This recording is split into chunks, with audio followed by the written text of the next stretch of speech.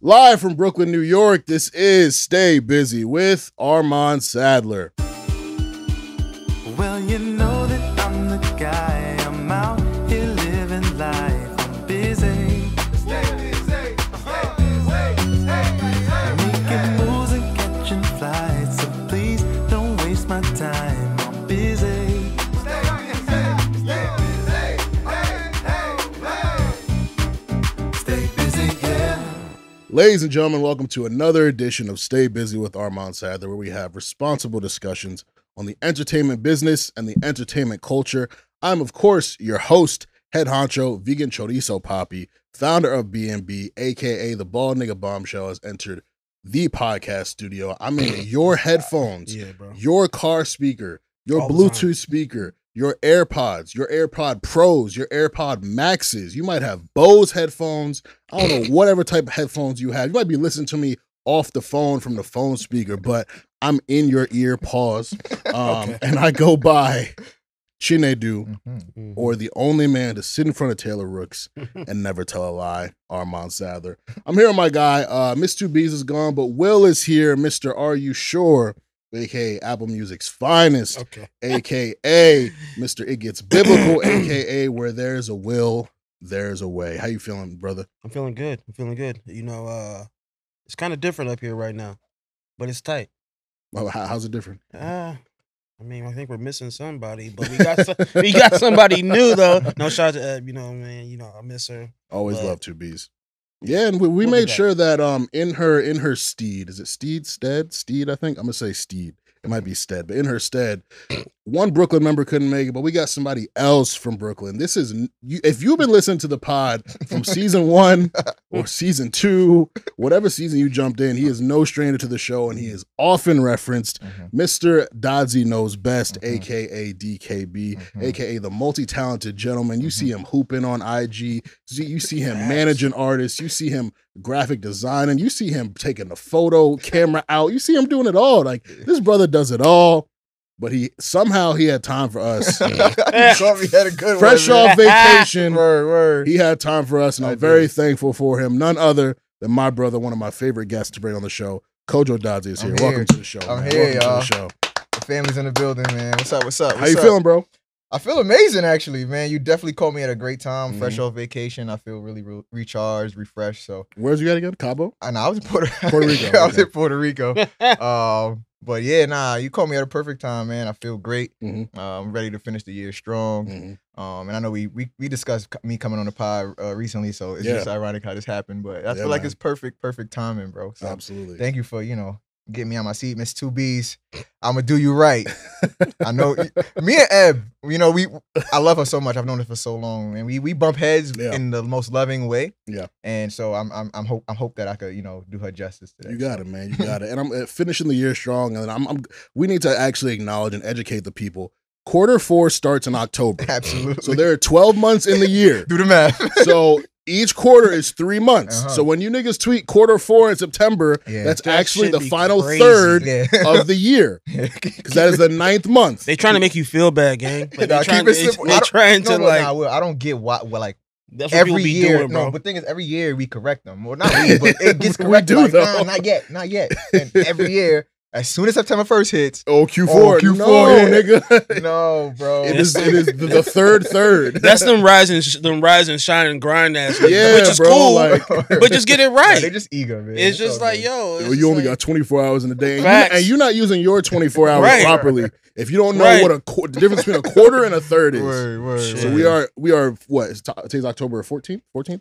Well, when this episode drops, it'll be the 6th, whatever it is. We're in midway through the 4th quarter now. It's the 4th quarter now, okay? I'm going to switch things up a little bit just because our chat topic, I think, will just kind of be a good alley-oop to what our board meeting is going to be. So we're actually going to start with our lunch break today, where we discuss what's happening in the sports world.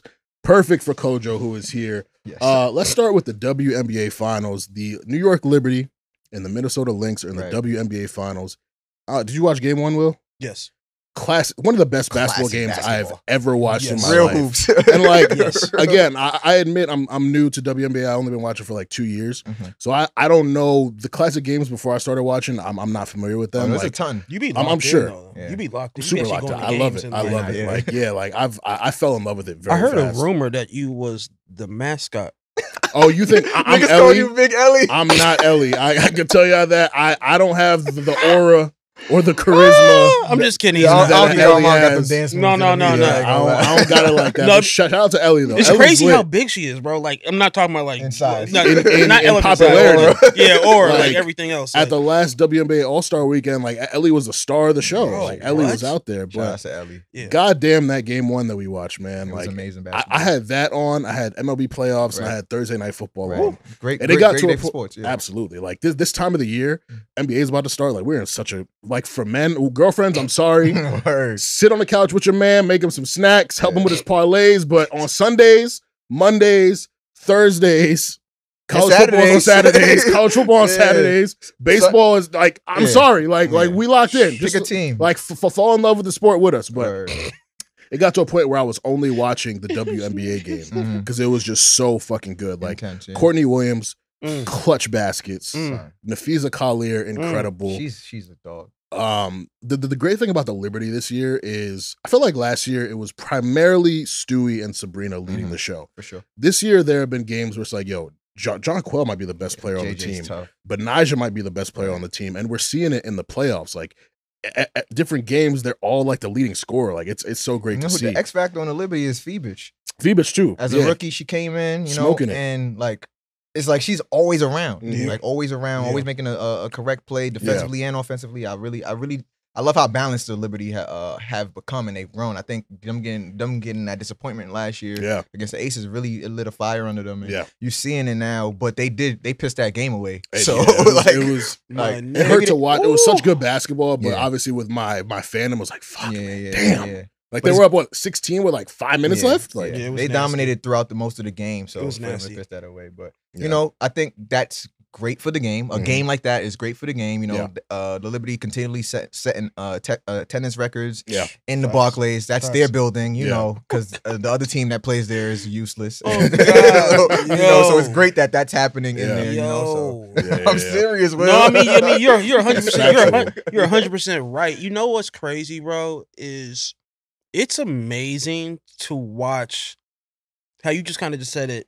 Watch, like our girlfriends fall in love with sports. It's crazy watching women and men Mhm. fall in love with the WNBA. Right Bro, now. it's amazing. It's special. debate times. about it on yeah, these it's like platforms. I'm like I can't believe it every time I'm like, bro, people are like, my niggas are really talking Yeah. about WNBA, and it's Yeah. like I'm not mad at it. It's just it's amazing, bro. It's a culture amazing. shock. It's It's definitely fire. a culture shock. It's fire. And it's definitely been annoying a bit, all the Caitlin Clark Mhm, stuff, of but course. it's like Mhm. this is what happens when Mhm. you're a legitimate sport that people are invested in. You're gonna get these bad faith takes, and right. everyone wants to have an opinion on it now. So it's you take the good with the bad, Yeah. but what a great game. Game 2, they won by like 14. Bounce So back, shout out to yeah. that. Series is tied up. Now they're going back to Minnesota. Mhm. I saw one of the Liberty beat writers, Miles Ehrlich, I think his name is.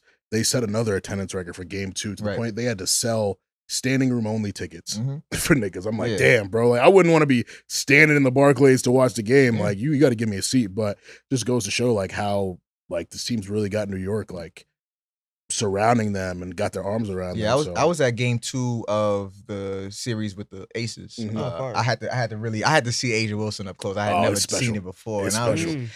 she turned the switch on in the fourth quarter. Mhm. She's trying to will this team to like back to Mm. prominence. I'm watching her like Yeah. go from I'm chilling to like, all right, this is why I'm the best player in the world. Yeah. It was so beautiful to see. But the Liberty still ended up How- winning that. So How tall is she, if I may ask? 'Cause you I guys- mean, I could look it up. yeah, I've never stood next to her. She looks about 6'4", 6'5", That's what I was bro. about to and say, she too. moves so quickly. yeah, that's what I was about to say. You know- I was about to say probably 6'4", 6'4", yep. Yeah. Mhm. So Yeah, like Mhm. the mid range is just it's automatic for her. It looks so smooth, so effortless. yeah, Like and she a lefty. Lefties kind of have unorthodox games, Yeah. but it's so smooth for Asia. yeah, So I rock her. You know who's crazy? Y'all mentioned her.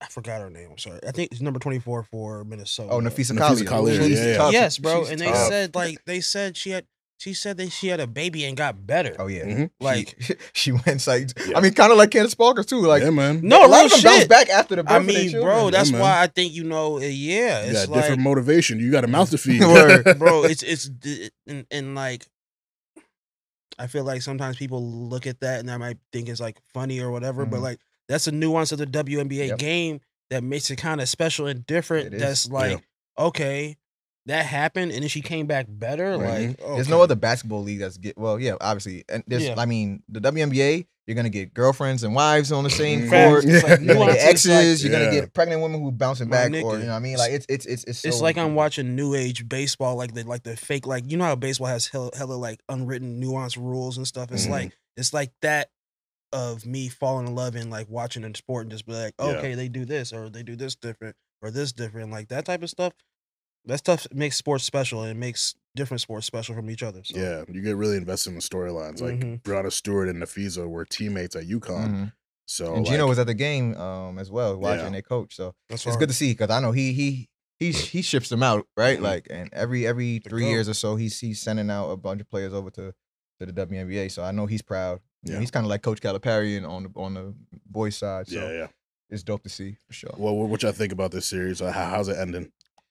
I want it to end in Minnesota. I don't need it coming back for Game 5, but if it does, I'll try my best to be there. Yeah. But I definitely want them to wrap it up because I at the end of the day, I still think that the Liberty have been the best team all year long. Yeah, And but they Minnesota- struggle with the Lynx. Yes, they do, and Yeah. every team has their matchup, and Yeah. I think this is a proven case. Mhm. But still, at the end of the day, I think all cylinders are clicking right now. And if Naj is gonna play like the way she played in Game 2, and she's gonna put up maybe not 20 every night because I know she's still nursing that knee injury. You know, if she's playing and she's locking up like she's there for, I Mhm. think we'll wrap it up in Minnesota actually. So What was if I may ask, what was Minnesota seed? they're second. They're Yeah. second. So like they're Yeah. okay. Yeah, They're so They're this second good. was They're good.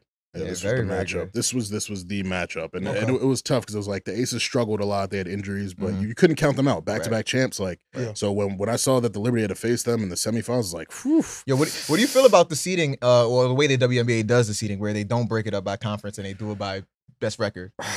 I don't love it. Mhm. But I think it's just because what I'm used to Yeah, is it used being to broken up. conferences, So yeah. it's been an adjustment, but Yeah. you get some fun matchups. Like you get Yeah. Liberty Aces in the semifinals. Like Right. that was a finals matchup last year. It's like, oh shit. Right.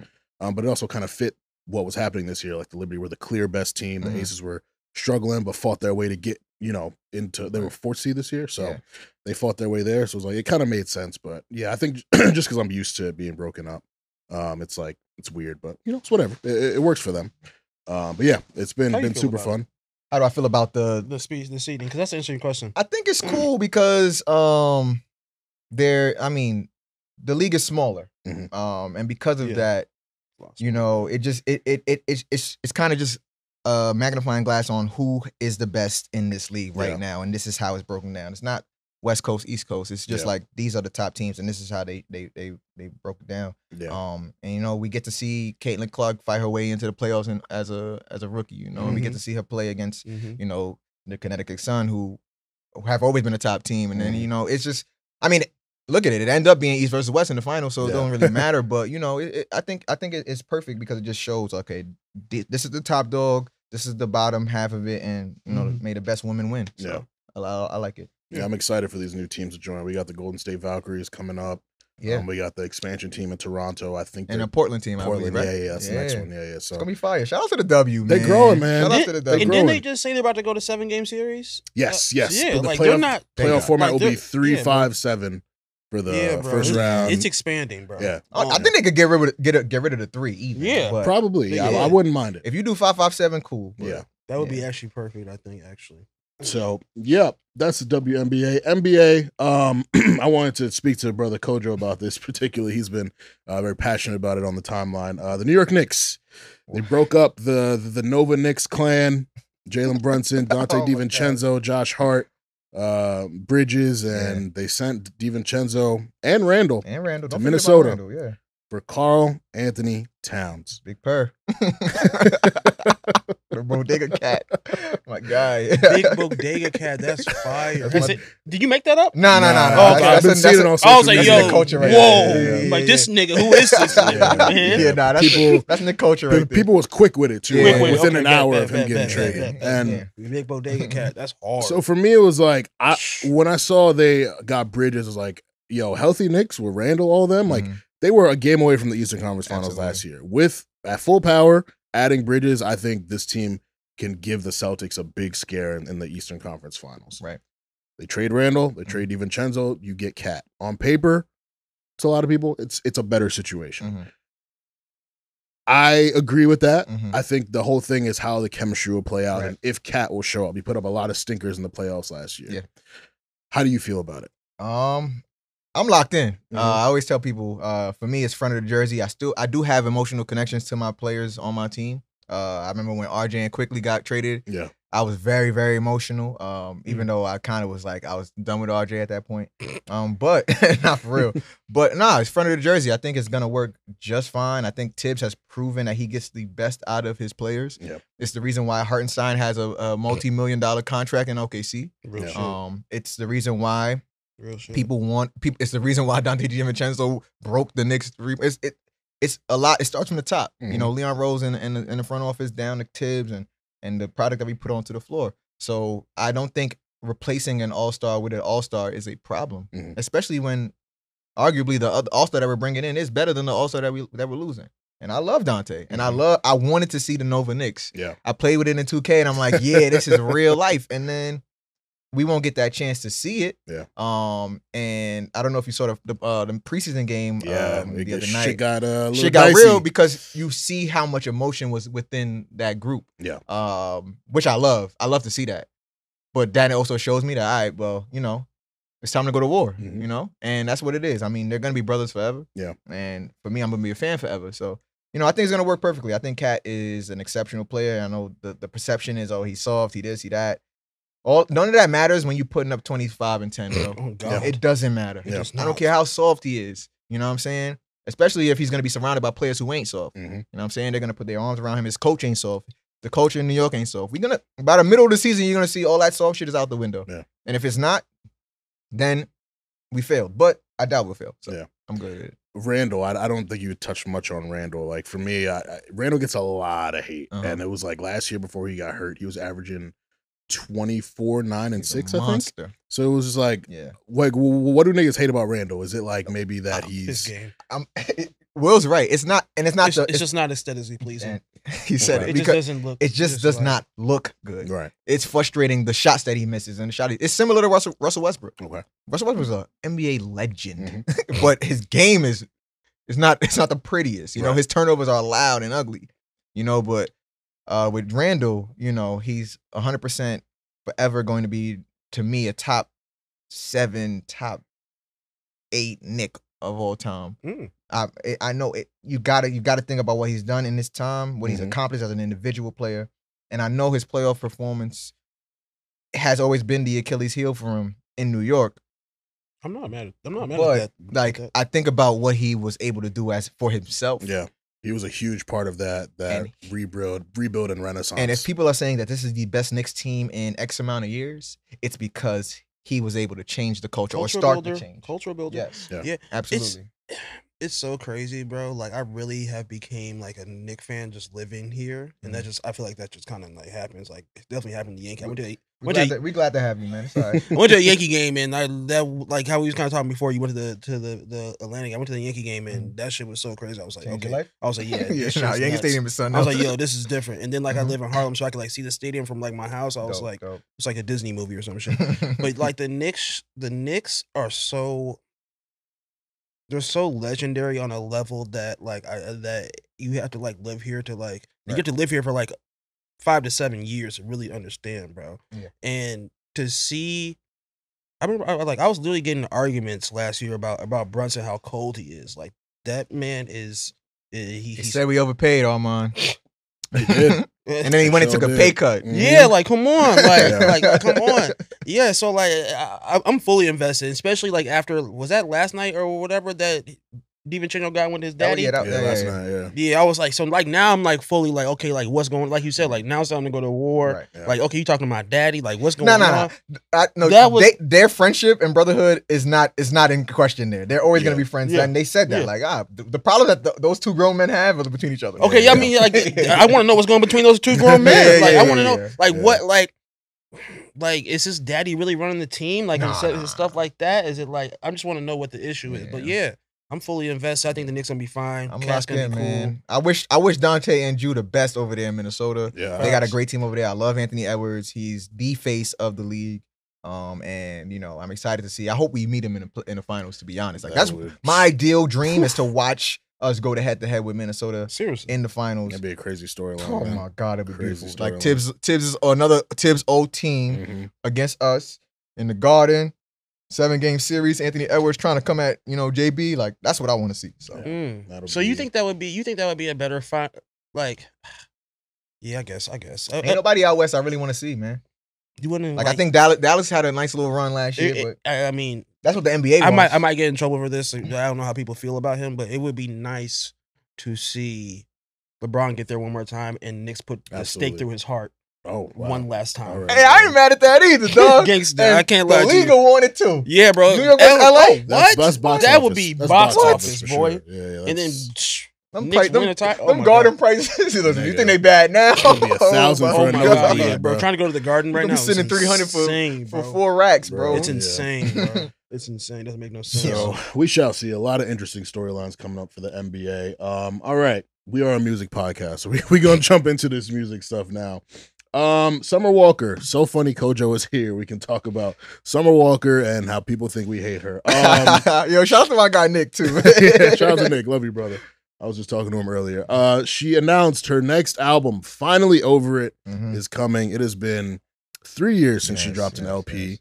It's been, she dropped her EP, Clear 2, last year. So we got something from her, but I've been ready for another Summer Walker album. So ready, bro. She is definitely, I mean, undeniably one of the standout women in R&B right now. Loyal ass fan base, constantly breaking records. Locked in, y'all. Just one of those really great songwriters. And I think, she's been away. She's done some features and stuff, but she's let the other women cook. But kind of like when SZA dropped, like it's time for, one of the top dogs to come back and be like, hey, what y'all did was nice, but it's time for me to pop back out. Word. And it's cool to see her continuing the series of Over It, Still Over It, Finally Over It. We love her theme, man. So we're just gonna get some very emotional, vulnerable, and that's always what she does. Like just some very honest songwriting. I think that's why she has the women in the chokehold that she has them, is like she's just so open. Will you rock with Summer? I do. I just gotta check. I do. We gotta check my dogs. I do. I might not listen to her like everybody else or like be super locked in, but I can like it from afar. And she's one of those artists that like you said, her pen is so good. It's and great. she's just like a real artist. Like she's crazy, unfortunately, sometimes. Well, actually, not unfortunately. It's just real life. Like that's what happened. Like, that's it's the just story, man. That's just art, man. It's just a lot of these art. artists be doing dumb shit. Yeah, bro. It's real. like it's okay. Like nobody's perfect, and she doesn't try to come off as perfect, which I fuck with. She might have some questionable moments, might not, but the music's always fire. So it's like, Yo, you know what I noticed? Well, this is what I mentioned to my homegirl when she was like, "Yo, summer's coming," and I saw the title was Finally Over It. The first thing I said, I was like, "Damn, that means she was lying about the first two." I said, that means she was lying about the first 2 times. Hey, I thought you was over it, Summer. Yo, sometimes you got to do that. No, that's like, funny. Lying that's ass funny. nigga. Tell the world, bro, I ain't worried about that nigga no more. Back at the back of the crib, you crying over Word, him. Like, crying I get stay it. queen ass. I Yo, get it's it, cool bro. though. I'm locked I've in. been there. I've told her, I'm past It her. happens. See her on Instagram with that nigga. I'm like, fuck you. Spinning the block. This nigga mad corny. Keep scrolling through pics. He corny. Like, you know what I'm saying? I get it. But Nah, for you. I'm looking forward to it, man. I think it's been a cool year for R&B, but I don't want to say summer is needed in like a dramatic way, but more like you need one of the big dogs. Yes, we exactly. Need the big dog. Exactly. Big like dog. It can't be a year without the big dog. Yeah, like like let's get another major release. Right. So she's definitely a big dog. Absolutely. You know, and I think what they do over there at LVRN with the music, as they're an establishment that I trust. Oh yeah, top tier. Whenever they deliver. So I'm excited. I've been actually ducking the snippets and the previews. Yeah, I haven't heard anything because I want it to be a very fresh experience Mhm. when I do press play on it. So Yeah. I might not even listen to the single. Ooh, I might try to avoid it Okay. just so I can get the album in full. But I remember when she dropped Still Over It and X for a Reason was the first single and everybody had all these these judgments for it. And I'm just like, yo, guys, chill. Cause I feel like in the sequence of the album, it sounds beautiful. But I think I'm very, very, very I trust Summer and I know they're kind of they're not playing the Grammy game no more. That's what they said. They're kind of just gonna do what they're gonna do with the music and not really reach for these accolades and stuff like that. So I think we might get the best music from her possible. That was the lead single. Wow. Yeah, it was, man. I'm looking through that. I'm like, damn, that was a single. Bold choice. Very bold choice. I still don't because love the there's song. so much heat on there, but yeah. hey, I think JT was kind of bubbling up a little bit at that Mhm. time, so it was perfect. Mhm. But yeah, I'm ready. Yeah. I'm ready, Summer. I've been tweeting at her like periodically every week, like yo, new music. Oh, And the 1 week I didn't. Here comes the thing, and my homies was like, Joe, she heard you, bro. Yeah. Like, she heard he's you. locked in. Joe's locked in. Yeah, I'm for sure. locked in. I love That's a real R&B nigga right there. Yeah, Real R&B. R&B. nigga. R&B is my Damn. genre, man. I want to ask you about Do it. Oh, Go ahead. yeah. how you feel about the Leon Thomas album. Oh, special. Everybody's Special. I think honestly, I think it's one of the best moments for music this year. Yeah. Seeing how surprised people, one, finding out it's him, Mhm. Yeah. and then two, how Mhm. good it is. Yeah. And Yeah, it's for like it's sure. like a real ass.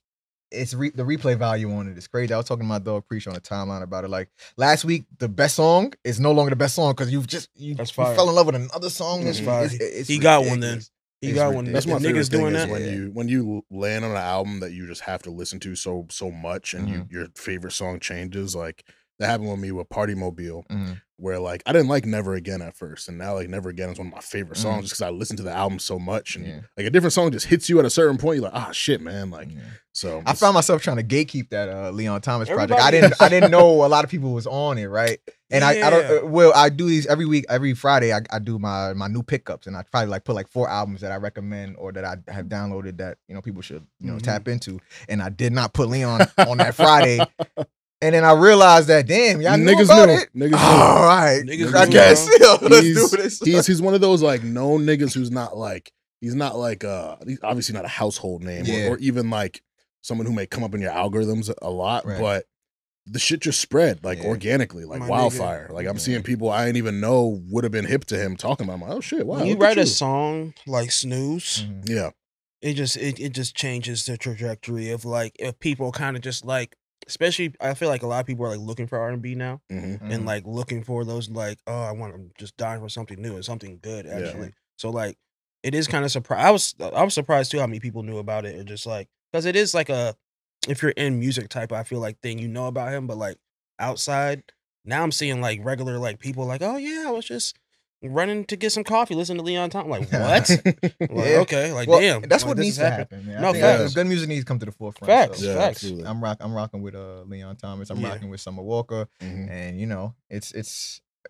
I think two years in a row R&B's had a really good run. So. Yeah. Yeah. So all that R&B is that shit. Please stop trying to. Yo, that's another thing. I think people just tweeting that for reactions now, and I need it to stop. Like Yeah. it's not even close to true. Yeah, it's not. Like even if you don't even if the big dogs ain't really doing it, Mhm.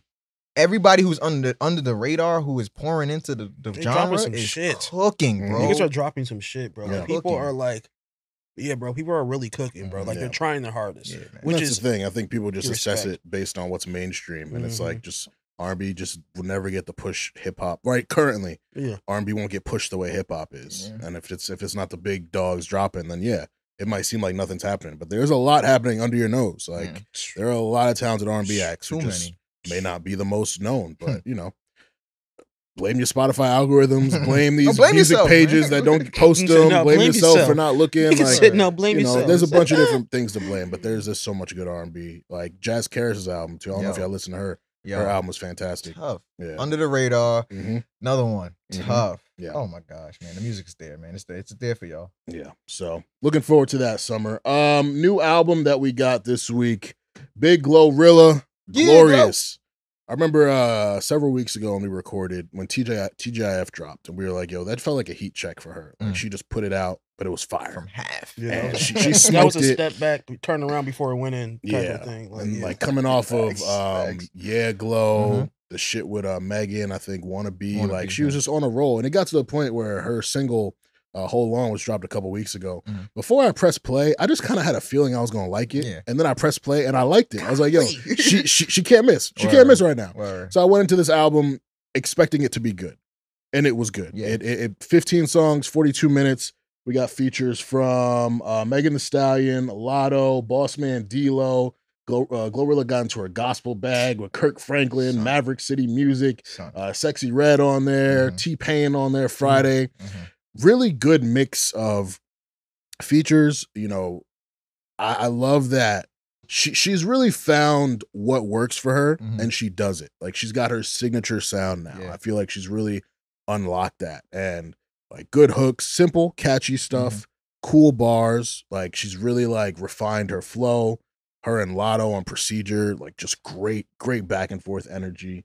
The Wipe Me Down sample on What You Know About Me with Sexy Red, my That nigga. shit's a hit. And it's like not just like sampling the beat, but the references to the lines and like flipping them in a cool way. Like all of it worked for me. This is one of the most enjoyable albums I listened to this year. Like I really liked Lotto's, I really like JT's, but I'd say if I had to make a list of women rapper albums, I'd probably put Glorilla's at the top, to be honest. Like that's Easily. I'm really fucking with it.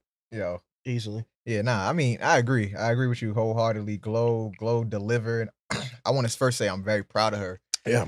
Not only for dropping an amazing body of work, but for kind of bouncing back. Mhm. You know, Glow came out the gate smoking. Yeah. She came out the gate smoking. FNF was, big record. Yeah. And she got her way over to Tomorrow, and then Tomorrow 2. Then you get a Cardi feature. You Yep. bubbling. And I think she went on a weird dip Yeah. where people was like, oh, it's over. Yeah. It's clipped. Oh, Yeah. nah, she's dead. Her run is up. Yeah. And it was weird. I'm like, damn, Glow, did you lose your power? Like, what's going on here?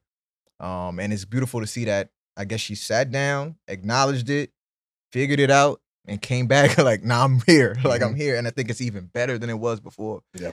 So it's kind of scary to see. Yeah. Yeah. That's a good way to put it. Her, I'm super just proud of her too. Just like to see the progression of her coming out. Like, do y'all remember how that first video looked? Which is cool. That's her first. Yeah, facts. That was her first video. Like, it was Facts. cool. And you know what I'm saying? Just how she looked, how the video looked, how everything looked, and to see where it's at now and how elevated it is from like the sound, the look, the stardom, everything. Like it's like the nigga, the body, like everything is like everything is elevated. My She nigga. had Speedy Mormon ready to crash out on. Bro, Speedy said, "Wait, on how'd you?" Complex. Nigga said, "How'd you say that?"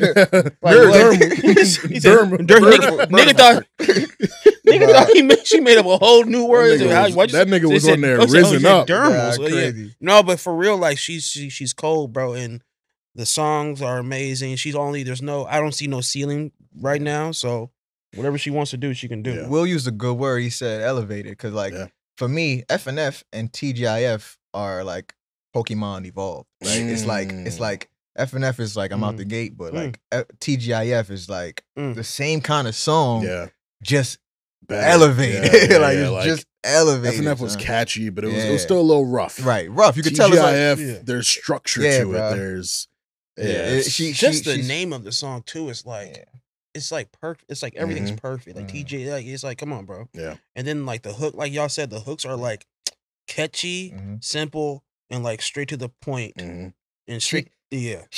Her catalog shows that she got that music that she could literally drop the beat, put a mic out to the crowd, and every woman in the building is going to say it word for word. So that is ridiculous. Good opening lines. Like she's showing the beauty of simplicity sometimes. Like you don't gotta do too much. Some niggas try to get too artsy, get too left of center. She's staying like within her course. It's very southern. Like my boys described it as like a mid 2000s like summer album. Like it kind of restored the feeling, and with the samples, like it makes sense. And just like her whole swag to her, like she reminds me of like a mid 2000s southern artist. The gospel song was ambitious. It was cool. Like, I didn't love it. It was was cool. I think it fits, bro. I think fire. I think placed perfectly. I feel like thematically, I think it works for her because her first of all, her name is Gloria Hallelujah, right? So she comes from the church, and she comes from obviously a holy holy family or whatever the case may be. And I think when I first saw the track list or the feature list, because I like the way she rolled out the feature list as well. I'm like, yo, I know there's gonna be a gospel record on here because why not? Like, why not? And I am a sucker for a choir. Yeah. On any song, for sure. On any hip hop record, I think, artists, if y'all can figure it out, because that elevates the sound for me. If you're trying to satisfy, if that elevates the sound, but I think. She didn't call no average guy. She called the big dog. Kurt, you know what I'm saying? yeah. You call Kurt, you call Maverick City, like she called a big dog. Kiera So Sheard, yeah. I think it fit in perfectly just because that Glorilla Prayer record is on there as well. So, Yeah, it's right after. Yeah, so I think it worked. I think it worked. I didn't think it was bad. I like. Yeah, it was cool. It was cool. Like I don't know. It was ambitious. She had the singers on there though. You got Money For Long, you got T-Pain, Friday. Like though, I think whoever A&R'd and did all of that with her, man, salute great. to you too. They went They crazy. did great. And that Money Long song too. Money Long, I said that. Money Long song. Don't deserve like. It's just like who can hate that? Like the messaging of it, like that nigga don't deserve you. Don't let him cheat on you. Don't like all. It's just like she got a song about beating a nigga ass. Man. Who put it? So, yo, Glow, you tough. And she just makes it all sound so like endearing. It's like, bet. Like I'm fucking with this. Absolutely. Like that southern shit. Say whatever. Like she really hit all the boxes. Like turn up shit, empowering shit. Like lovey-dovey type shit. And again, calling the singers. Call the singers to if you want to get in the rap R&B hybrid bag, call the singers. Let the singer sing your hook. Let the singer sing your hook. So she got T-Pain. Money Long Friday. It was just excellent. Right. Like just the perfect bow on what's been a great year of her. Great year for her. I love it for her. Keep winning, Glow. Absolutely. Keep winning. Absolutely. Keep doing your thing. So sure. the album was aptly named. This was glorious. Let's transition into what has had the timeline on fire. And I think you two are the perfect people to have this conversation with. Obviously, I did want to have it with Miss 2Bs because she is a journalist, but you two both manage artists. And so I would love your perspective before we get into what. All right, so what we're going to talk about is Omen, Russ, and Wale all had commentary on music journalism and why rappers don't talk to music journalists. Been an ongoing conversation for years. A lot of people have been complaining about it, complaining about the state of rap media, complaining about the state of rap. Just a lot of, I don't want to say all complaining. It's been critiques, valid critiques. A lot of people who have valid points. You two as artist managers, what is your perspective on music journalism, the people that you have your artists talk to, the journalists versus streamers thing? Like, how do you decide like in what ways to move with regards to that? Well, because I know you manage an artist who's a little bit further ahead than my guys, so which is whatever. It's so this is a good question, man. And Armon, you know Sam cares a lot, and he cares about stuff that real writers and real journalists care about, that I feel like, even my parents care about. Like, so like we was in the New York Times, and which was fire, by the way. Yeah, so, which is like crazy. Which is like, it's like that shit, like for us that hits, like that's insane. And like and then like my dad's called me, he's like, yo, like I just ordered a New York Times, like, and like for me, like it's one of those things that like it starts to be like, oh shit, like being in print matters. Yeah. Like having your name written out and like someone doing real story, real background on you matters. Like it's I'm a little bit older, not a little bit older, like, but you know what I'm saying? Like blog era, that was like my time where I fell in love with music. It was reading and reading a lot of stuff and like getting backgrounds on fucking Kanye West or getting backgrounds on like Mac Millers and stuff like that, and to me that stuff is cool. It's and also like blog era was a lot when like I guess video content started to like really kind of blow up, where you was kind of getting these interviews and getting access to artists that you never had before. Especially like nowadays, everything is social media. You see everything and anything all the damn time. So the way we look at it, the way I look at it is, it all depends, which is a super base answer to it, but it really depends. I feel like depends on who's going out searching for these stories, and then when they're searching for these stories, are they connecting with people that actually really want to do the stories and actually like love music? And like that's a general statement too. Everybody's like, oh, nobody loves music anymore. Like you can really tell. I was saying that to my man. Like you can, but you can really I'm the only nigga in the world that love music. But you can really tell. Like you can tell sometimes. You can tell 100% when niggas really like love music, really care. Like but there's good people out there, bro. There's really actually good like writers, good journal, like you, my nigga, like Ed, Armeezy, like Mano, like even like how people be mad at him, Alphonse Pitchfork, like he's cold, like because he's a real writer, like that shit is cold, like I fuck with him. No, I can attest to your team. Like y'all brought Cash to Vibe, y'all brought him to Billboard, Rolling Stone, New York Times, of course, and so obviously y'all care about written word coming from actual journalists. But then you're also having Cash do the Yachty Pod and other podcasts like that. And I think that's the thing, is the rise of these artist-led platforms, that's or the hard streamers stuff. And all that. That's the hard stuff now. They've got people from the outside looking in, or even journalists upset, like, why are these streamers getting these big opportunities? Like, well, the streamers got more visibility than people like me, unfortunately. Well, not unfortunately for me, because I don't care. I'm not competing with them. I don't compare myself to them. But that's been the ongoing conversation, is like these people presenting themselves as journalists. I'm like, I don't even think Kai Cenat doesn't present himself as a journalist. I don't think he's ever said those words, Ak bro. is the only big streamer who calls himself a journalist. But I mean, when you look at who Ak has connections to and what he does, it's journalism. His methods, shaky, but he is kind of doing journalism. I won't call him a journalist, but he's the information he's provided to the space. I'll say this to you, bro, because I was just on the phone with my man's last night talking about this. The night push-ups initially leaked. The night Rick Ross responded to push-ups. The only media platform that we were tapped into was academics. Yeah, man. I kid you not, I was at a baby shower. I left the baby shower and called my, we was on the phone giddy as hell, like, yo, I stay on the phone, I'm watching Ak, you watching Ak, like, yo, bro. So salute to what he is doing. I would consider him a journalist. To answer what you were saying, for me on my end, if the artists I work with, we're kind of in the stage where we'll probably sit down with whoever really cares, right? You got to be honest about it. Like, if you care and you got some damn morals and integrity, of course, but we'll talk to who cares, because you're in a stage of your career where you need to get your name out to however many people you can. For sure. And if this platform over here, even if they only have 500 subscribers or whatever the case may be, compared to 15K on this side or whatever the case may be, you still want to be able to grab at least 2, 3, 4, 5 of them. So you kind of want to, take advantage of whatever opportunity comes your way.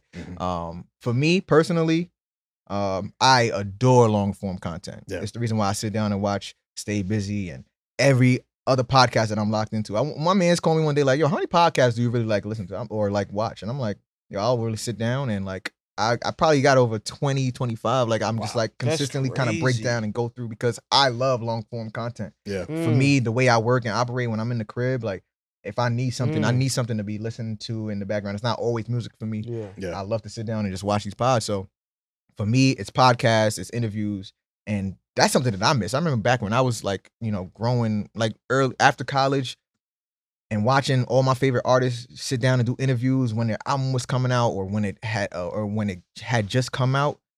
That feeling is gone, bro. Like, I'm just like, damn, I know I'm never gonna hear from Cole, bro. I know Wale. I haven't seen Wale's face. Yeah, well, Wale hates the media. You know what I'm saying? Like, he hates media. It's a dub, right? Like, I got happy that Big Sean was talking to Charlemagne, right? I'm like, and like, Sean ain't my favorite, but I'm like, at least one of like, somebody sat down with somebody. You know what's crazy? Not to cut you off, but it just happened with fucking Derrick Rose going on 520. Yeah, bro. I sat, nigga. I gotta sit down and watch that. Too. Bro, because I'm from Chicago. I was born in Right, Chicago. salute. Like the way I look at D Rose, like he's damn near God to me. So like, like you just sometimes you just be like, oh my God, like you don't know when you're gonna hear this person talk again. Because they haven't talked before. It's like it's very rare. I don't think journalism died, by the way. I think it changed. Yeah. I think the big dogs kind of got to adjust to it. People gave Drake so much, like slack for like tapping in with the streamers and bigging up the Casanats of the world. But Drake has always shown that he will adjust to what's going on, right? And Nicki was up there. Kai got the pull. Yeah. They want to. He's in the McDonald's commercials now, bro. He had John Cena on the stream Let's be last real. night, You got bro. John Cena sitting in Nicki Minaj. That was like the biggest, nigga. Fucking real here, bro. It blew my mind, bro. Like, I seen the iCarly edit.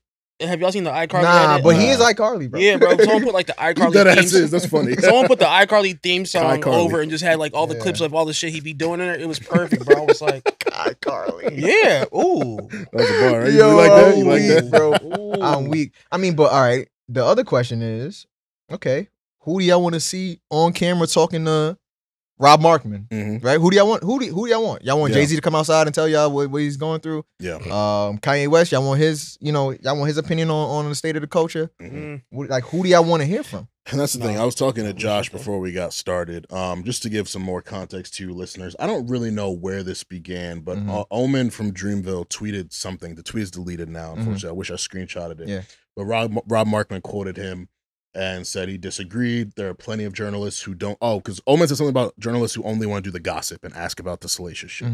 And Rob was like, there are plenty of journalists who don't do the gossip, and the biggest artists know who's who, but still don't support. And then Omen was like, I don't think they know who's who then, bro. Like, respectfully, it's you and maybe two other people, blah, blah. Rob named some people, Andre G, Craig Jenkins, Yves Ani, Andres Tardio, B-Dot, and Alice Simone. He named me. Shout out to me. Oh, shit. Yeah, what? shout out to me. Yeah. Hold on. First of all, we need to give my man a little clap for that. But, so a lot of those names that you named, right, I've never seen them, including you. We got to be real. I've never seen them sit down in front of any of the big dogs or the second tier or the third tier and have like a one-on-one, fully produced interview about whatever the topic is. Yeah, and that's the thing we have to acknowledge is the artists are choosing. Some of them think they're above it at a certain level. And honestly, I get it. What changed? Like I get it. Like Rolling Stone did some fucked up shit with Drake, so he was just like, fuck all journalism. Like, I'm not talking to publications. I'll sit down with Elliot Wilson and a B-Dot. I'll talk to a Bobby Altoff. I'll talk to other people. But as far as journalists, and if you really look at, and I don't want to get into a defending Drake like conversation, but if you look at the way journalism covers him, like it's very, very little of it is like fair. Like the way that they like psychoanalyze him and don't often review the music. It's always some psychoanalysis of him. So I get it. He doesn't want to put himself in that position where people are maybe even disingenuously, interrogating him or just trying to get dirt on him. Cause like that's really what a lot of people care about at this point is like knowing dirt about Drake. I mean, I think the last time Drake sat down with a journalist had to be the Elliot Wilson joint in 2019. And that was mad long. 2019, bro. But that was something he controlled, right? Yeah. It was on his YouTube channel, like at his house, and right. It was edited, like all that. Like they edited. Me, I think Cole's last interview was Angie. He did. He sat down with Bob Myers.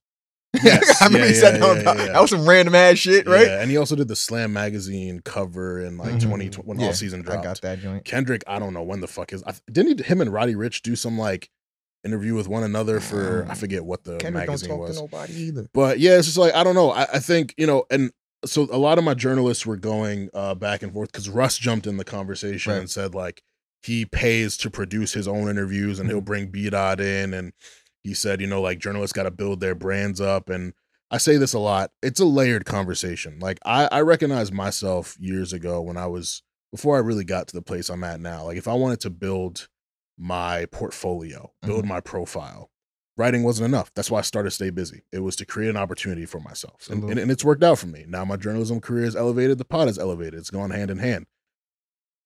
A lot of people who just write don't want to feel like they have to pivot to the video content, to streaming, to a podcast, to all that. Because it's also just so many podcasts now. How do you make it stand out? You got to put the work in and make it stand out. Mm-hmm. Like I get it from my journalist peers who were going back and forth with Russ. Like I salute them for fighting the fight.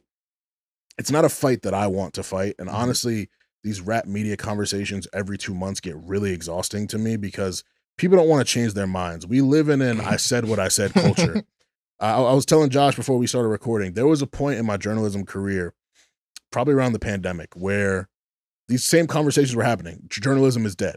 So not only was I writing because I loved it and to elevate my career, but also to try and prove people wrong. And I realized that was just the wrong motivation. And it got exhausting because no matter how dope something was that I wrote and the amount of love I got, niggas will still have these blanket critiques for the field. Mm-hmm. So why am I going to try to prove someone wrong who's never going to change their mind?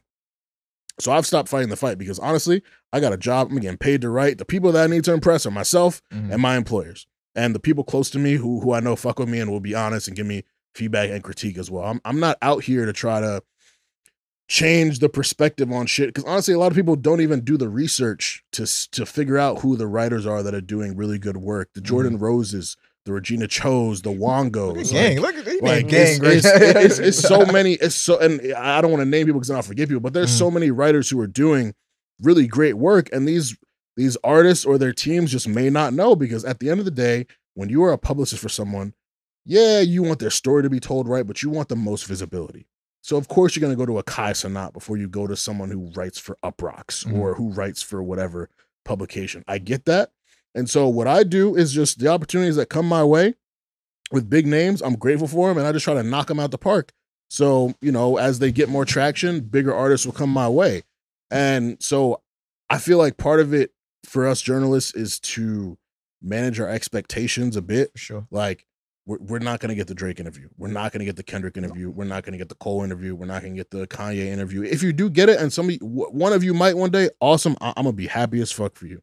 But I do think the reality is there's some people on the journalist side who complain about the lack of big names doing these things, who they don't really care about the field. They care about themselves. Like, they want to talk to that person. Right. There are some people who actually do just want to hear from these artists regardless of who they talk to. It's hard to see between it to really get like who wants what, because like there are just so many voices going at one another and just all this commotion. And this is not directed to any of my peers. Like I saw like Andre G was tweeting about it. Kia was tweeting about it. Like, salute to y'all. Y'all do great work. So this is not directed at y'all, but like, I don't know. I just feel like at this point, the conversation is so exhausting. It's kind of like the R&B is dead conversation. Like there's a lot of great R&B out here, but if niggas don't do their due diligence to find it, and it's not promoted to where niggas can see that it's happening, they're going to keep saying R&B is dead. It's the same with this writing shit. Like there are a lot of great writers who do a lot of great shit. The reality is a video is going to go more viral than an article. Right. So if the shit don't come across people's pages, they're not going to see it. They think it's not happening. That's just the reality of the world, and it sucks, but that's just what it is. Y'all gotta compete with Angel Reese, man. Yeah. Oh my Think about it, bro. Yeah, this shit don't stop. Yeah, man. Like, and that's the other thing. It's like, you know, like at the end of the day, these platforms with these people who have these built-in audiences, yeah, they just go further. That's a fact. Than what we do. I don't compete with an Angel Reese or a Kai Cenat though. I'd be wasting my time. I'd be a foolish ass nigga to try to be like, yo, you want to talk to Kai Cenat or you want to talk to me? Niggas would rather be eating a chicken Big Mac with Kai Cenat than sitting in my office with me talking about, like, come on, man. Like, I know what it is, and it's okay. I've still been able to talk to Lotto, Bad Bunny, Metro Boomin. Like, it's okay. Like, I'm still doing fine for myself. And a lot of the people who are fighting the good fight, and I salute, they have been able to do well for themselves too. I get that they want the field to be better. And you know, it sucks. Like the reality is, like, this is just what it is. The game has changed, as things always change. It's a tough reality to like kind of, you know, sit with, but it is what it is, man. So yeah, but also Russ, man, like and another thing. Russ.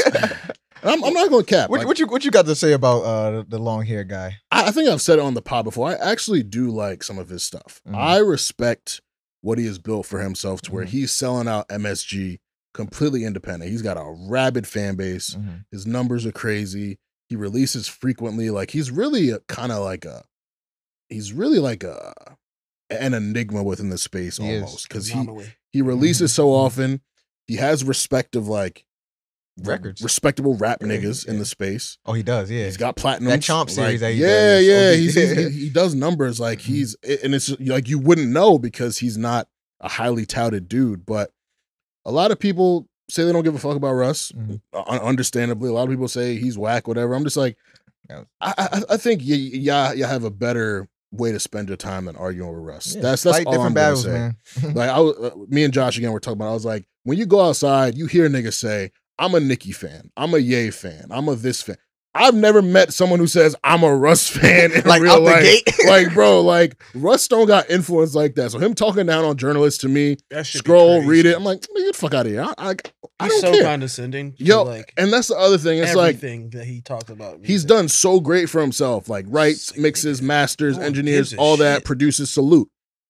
He uses that as this like arrogant, I know everything, I know best type shit. And it's like sometimes the shit you have to say is good, but people don't like the messenger and people don't like your delivery of it. Like, bro, you got to be just like, I don't want to use the word humble, but be a little more like gracious in how you know, acknowledge what you've accomplished and in the advice you give people. No one wants to listen to a nigga who like is giving advice, but like being like condescending about it and like, no, stupid ass nigga, listen to this. Like, no, bro, shut nigga up. act like he invented rap. Yeah, bro. Or like not he invented rap in the music industry. Like, Yeah, first of like- all, like this is our space. Yeah.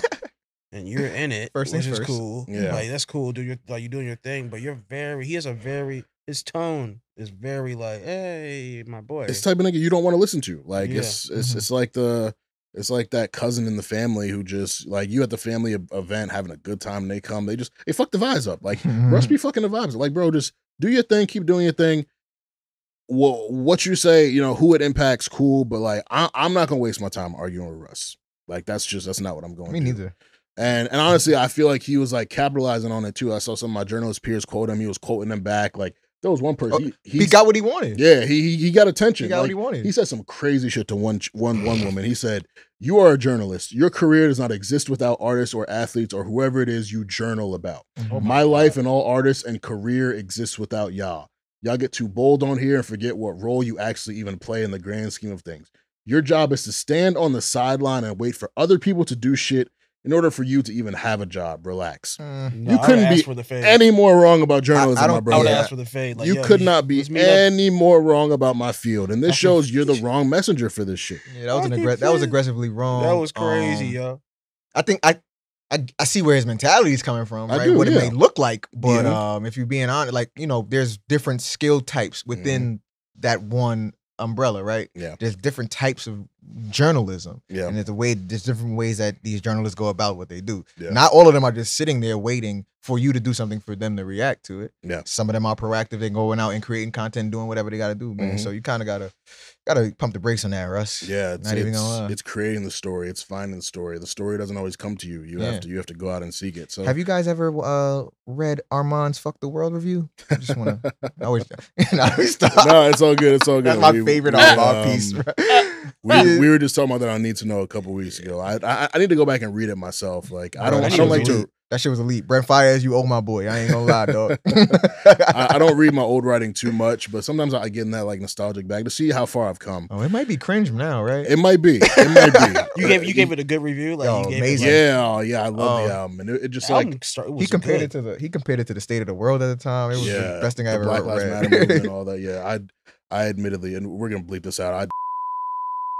And I was listening to the album, and I was like, it was like right in the thick of all of the Black Lives Matter stuff, and I was like, yo, I'm hearing this differently.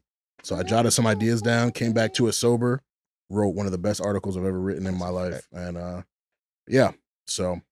I'll have to go back and read that. But thank you, Kojo, for always uplifting that. Shout out to journalism. But man. yeah, man, like I don't know. It's just I just tune out a lot of the narratives about journalism. The same way I tune out a lot of the narratives about like everything. Just like because the internet just like people just run with these blanket statements and these generalizations, and I'm just like, I mean, you're not going to get me fired up because I know what I do when it comes to this shit, and I know what my peers do when it comes to this shit. There is an elite class of journalists who do great for themselves. So you not being aware of it is either it reflects on you, it reflects on your team, it reflects on whoever. But like people just got to stop reacting to these edgelords who just want that attention, or people who aren't informed enough then make these like these general ass statements like that's really what I don't have the time. I don't have the time to argue on Twitter, and especially with someone who just like when you could tell someone doesn't know what they're talking about. It's no point in trying to engage with them because they're gonna keep running with what they believe to be true. Right. You gonna get mad in the process. Like I just don't do it. I just don't do it. But again, I salute all the journalists who are fighting on our behalf with that nigga. Salute the journalists who are doing great work. People that I know, people that I don't know, but I read, people that I whatever. Like, keep doing what you're doing. Don't compare yourself to these streamers.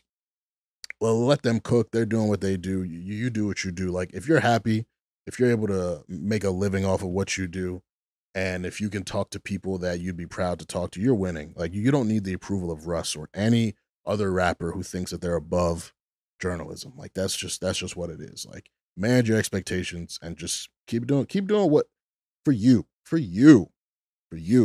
and for that paycheck, but for you more than anything. So that's that. He got that off his chest, y'all. Yeah, man. It's just like it gets exhausting. Nah, bro. It gets very exhausting. I feel you. So before we get into the main event, ding ding ding. I can't leave y'all without a word of the week, but I got words of the week this week. Now these are words that y'all probably know.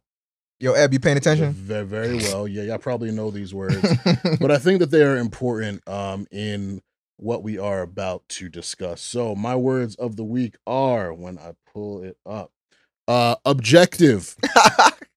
Say objective with me, fellas. Objective. And bias. There we go. So the definition of objective of a person or the judgment, not influenced by personal feelings or opinions in considering and representing facts. Some synonyms for objective are impartial, unbiased, unprejudiced, nonpartisan, disinterested, neutral. You guys can kind of get in the middle. For bias, it is a noun. The definition is prejudice in favor of or against one thing, person, or group compared with another, usually in a way considered to be unfair. Yeah. Bias can also be used as a verb. The definition of the verb is, what is it? Cause to feel or show inclination or prejudice for or against someone or something. Synonyms for bias are prejudice, favoritism, sway, partiality, distort, skew. You get where I'm going? So, what we are going to discuss this week is a track that dropped, a surprise track, a bomb, as this man said, a bazooka was dropped on the game. So J. Cole surprise released a track, Port Antonio. It was another Instagram exclusive, but he blessed us with the YouTube link too. So shout out to you, Cole, for doing that.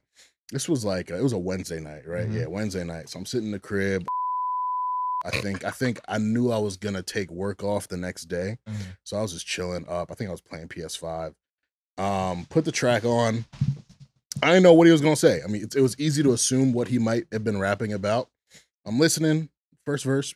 I mean, good. I mean, J. Cole, just one of the best rappers ever, in my opinion, just from a technical standpoint, from a storytelling standpoint. And I think the great thing about Cole, and I had this conversation because, like, you remember in like 2014, those memes, you gotta have a certain level of intelligence to enjoy J. Cole. Man.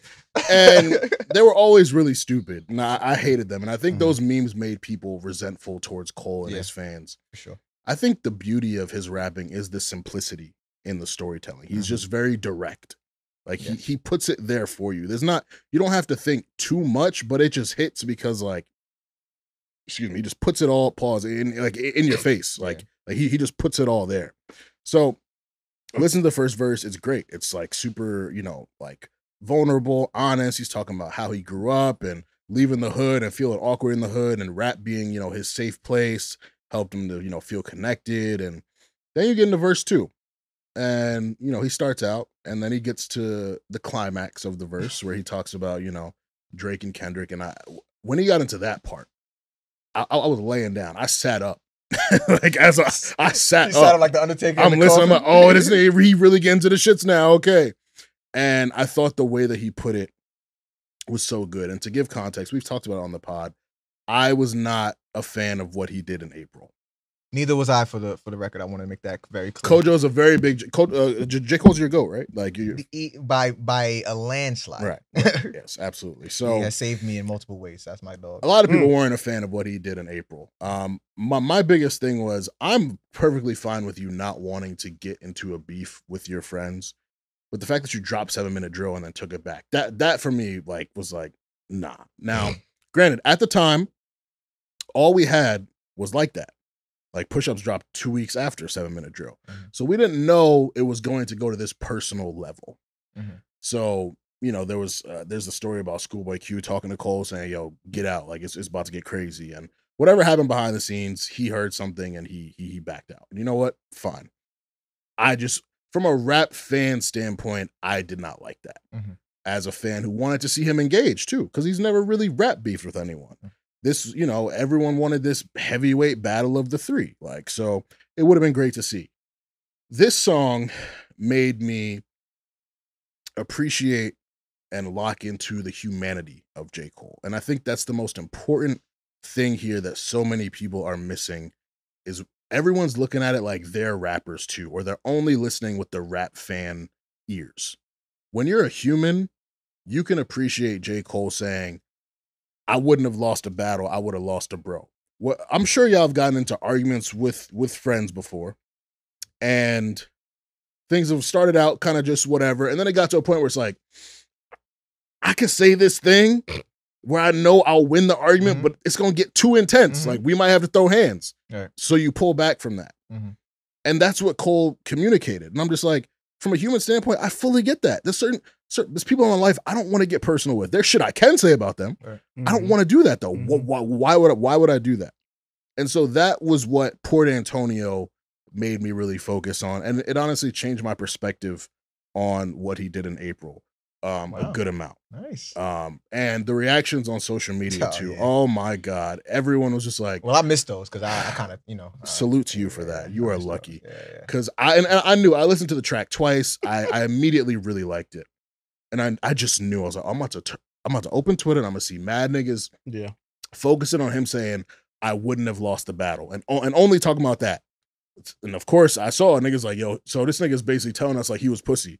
Like he ain't won a battle, but he's saying he could have won a battle. I'm like, bro, that's not it. That's not it. Like, why are y'all so these niggas? And I don't know if y'all saw the thread I put out on Twitter last week, and I'm about to get to y'all. I'm just kind of setting it up. But I tweeted out a thread about the song the day after it came out because what people were saying was just really blowing my mind. And so I'm gonna read a little bit of it. My first tweet was, I'm always fascinated by how people can hear the same song and interpret it differently. It's certainly not a new concept, but it's interesting to see how confirmation bias, among other things, plays a role in what people focus on and take away. Watch the Party Die by Kendrick Lamar dropped, and up and down the TL, you see people entertained by how much Kendrick hates Drake, but that was a small portion of a larger thought within the track. The new J. Cole song drops, and people are focused on him saying he would have won the battle. There's countless other examples of this in music and in content at large. And when so many people focus on the low-hanging fruit, it almost makes people who look a bit deeper to get the overarching message look like the crazy ones for trying to have that level of understanding. This isn't meant to come off condescending. Nah, they just went crazy. Because that happens so much in sports now, too. Yes. Oh my it's God. All about the narrative. And it's always the lowest. What they call it? Confirmation bias? Confirmation bias, yeah. This was me who tweeted this. This is this is my thread. This nigga It's my thread. I'm not even done either. This nigga said, wait, no, that was me. Yeah, gangster. So I got you. That's this hard. Isn't meant to come off condescending. I'm not saying this J. Cole record is deep or complex or defending what he did. I thought his moves in April were whack, but he said things outside of the points about the battle that ended up taking precedence and changed my perspective a bit. There's been a crazy obsession with this battle and the fallout, unlike anything I've ever seen. It'll be really interesting to look back and see how people who feel one way now feel about it when we are more removed from it. And honestly, and one of my final tweets was, I didn't even want to post that thread because I knew someone would misunderstand me, call me biased, which I am. I'm biased. That's why those were our words of the week. Every human being on earth is biased. The moment you give your opinion on something, you're biased. Yes. own it. Lean into Like, that shit. just it is, it is what it is. Yeah. You could be biased and still be fair. Mm-hmm. Like, so Which is very frustrating. But yeah, I didn't even want to post that, and I was like, you know what? Save the rest of it for the podcast. Mm-hmm. And then I added another tweet to the thread. Someone tweeted, mixed messages. J. Cole wants to be the bigger man, but there's inconsistency. He claims he can out-rap anyone, then avoids beef for friendship, and now says he could have won but didn't want to lose a bro. You can't have it both ways, and that's what put him in this position. I quoted that and said, prime example of what my entire thread was about. He labeled it inconsistent, but I think both of those things can exist. You can win a rap battle. You didn't want to rap battle with your friends and say the things that they were saying about one another. You can dislike his thought process, but it makes sense. Mm-hmm. So just another like frustrating thing. And I really want to appreciate this song for the master full display of just everything that he did. But the reactions and all that and certain conversations I've had and podcasts that I've seen, just unfortunately we got to talk about the bullshit too. But Yeah. I'm gonna stop. No. How did y'all feel about Port Antonio? Let me cook, Will. no, I mean it's your nigga. He said, "Yo, clear I'm out." good. I'm good. I You cover ISO, ISO. nigga. I haven't. I'm going to the corner. because I haven't. Yeah, go ahead. I haven't engaged with nobody about the Facts. You're lucky. topic. You're so lucky. I was I'm blessed interested. enough to hear it on vacation one time. I know that shit hit different. It hit different in Sand Puerto in your Rico. toes. Oh my gosh, it hit different. But I will say there's one part of the song that I want to point out, which is the line just you kind of keep referencing. It was about I wouldn't have lost the battle, dog. I would have lost the bro. Mm-hmm. I think the way we interpret words like humans, we all kind of interpret it differently. I didn't interpret that as him saying, "Oh, I would have won." Mm-hmm. I think he's trying to break down the difference or the reason for his action is like, it's not about what I would have lost. Mhm. It is about what I would have lost. And instead of y'all thinking about this loss, Mm-hmm. I'm thinking about this loss. Yes. I wouldn't have lost a battle, dog. I would have lost a bro. Mhm. He's not even saying, I don't think he's necessarily saying that he would have won Mhm. and lost a bro. He's saying he could have lost a battle Yeah. and lost a bro as well. Right. Oh my God. Wait, hold on a second. People didn't interpret that like that? No, No. what they're saying is him saying, But- I would have lost the Yo, battle, dog. I would have people are lost the bro. Yo, To be fair, a what? couple lines after he's like, Okay. Name another nigga rapping out there better yeah, than me. All like, right, like yeah. just because the gun is in the holster don't But- mean it's not deadly. like, all that. Well, that line, he said that was said to him Right, from correct. somebody else. Yeah. And his response to that, I don't want to be a I gun. don't want to be a gun if that's what it is. Yeah, I if think- it's gonna be this mudslinging bloodbath, like I don't want that. Yeah, and I would say this, right? Mm. I think all Wow. three of us right now on these microphones, we Wow. don't have this reaction to it that I've seen so far, Mhm. where it's like we kicking Cole's back in for what he has humanized himself to be. Yeah. So we may not get the clicks and all that, which is completely fine. But if we're gonna be real about it, I think, you said something very, very profound, which is like you respect him as a human. Yeah. And so do I. Yes, I am biased with Cole. He is my favorite rapper. He has been my favorite rapper. And when he was up on that stage talking about, oh, who loves Kendrick Lamar? I was over there like, oh, I'm about to cut this stream off. Like, I know Regina was out there pissed off. Like, Yeah. us real Cole fans were hurt because we were being fans. I think we were preparing to say, shit, we got to battle against the Drake fans and the Cole and the Kendrick fans, and we got to get on the internet and defend our guy because he ain't gonna do it, right? Mhm. When in reality, when it all settles, we're like, dog, like I get it though, right? Mhm. Because we were sitting here, we were excited when we first heard In the Morning. We Mhm. were excited when they got when they did the Black Friday versus. Yeah. Like, we know these guys are brothers, and we know that there's two of them in the crew that don't really fuck with each other. But Cole was never the one to seem to be the one with the issues, right? Mhm. And we know what it had developed to become, right? That was probably our fears. But the thrill of, oh, the best are about to duke it out. Was that really gonna be the best rap battle? Really? Was it? I always ask it. Well, I haven't asked this out loud, but I want to ask y'all two, as fans of hip hop, did the battle between Kendrick Lamar and Drake, which it ended up being, did that prove who was the best rapper? No. Mm. No. Okay. I think Not at all. everybody's sitting there saying, yo, this is rap. This is rap. Cole pulled out. This is rap. It wasn't. It didn't become about rap. It ended up not being about rap, Yeah. right? If it was gonna be about rap and Cole stepped out, cool. It was slap boxing that became Like these niggas don't like violent. each other, and there was nothing skillful of.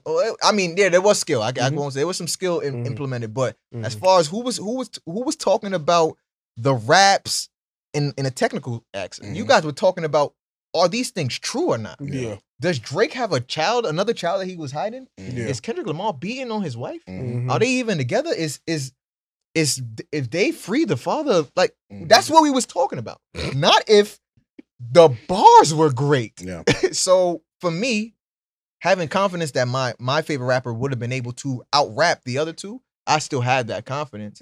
And his decision may cloud that perception in other people's minds, but I do think that this display of rap that Cole did, and people scoff over that first verse. That shit was elite rapping. And the second verse was elite rapping. For him to be able to display that kind of messaging with the flows and the pockets he was getting into is ridiculous. Like, it's a better song than people give it credit for. Yeah. They just wanted more spicy content. Right. And Cole's not gonna give it to you. Which is the era we're in now. It's like, this is what rap battles are. You have to win over the internet, man. Yeah. You got to say the most scathing thing about, and it's the reality. Like, it's something I accept, but I'm so glad you brought up who was the better rapper aspect of it, because Nobody's it talking about quickly pivoted from that. Changed Quickly. instantly. And it was like, I was having this conversation with my boy Ish, also a big J. Cole fan. Shout out to Ish. And we were talking about like the history of rap battles. It was like Drake Push, for example. That had the potential of being just like who's the better rapper, but Drake got personal, and then Push decided, all right, well, bet I'm about to review this shit that I was holding on to. And it was just like, damn, like that could have been more, but Drake didn't want to see it go to that point either. He didn't want to mudsling. He just wanted to rap with niggas. Even though he was the one who kind of set it off with the Virginia Williams line. Right. But that was one line in a song that was elite song was raps. amazing. Yeah, for sure. Elite rap. I gotta give it, I feel what you're saying. And Drake did go there first, but it was elite raps. And even Push on that Adidon was elite raps in the midst of the reveals of the mess. Drug dealing aside, he was ghostwriting aside. cooking, you know what I'm saying? Heart to heart about your pride. Like, I think every way that Push and Drake got personal still displayed some skill. Absolutely. And then there was truth there. Right?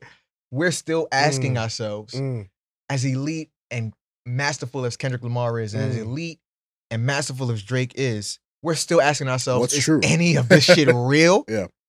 And for me, I'm sitting back as a Cole fan, like, at least I know when he gets on that mic, he's telling you the truth. Right. And I'm okay with that. Right. So, yeah. Sorry, Will. No, you're good. You're good. Like, that was good.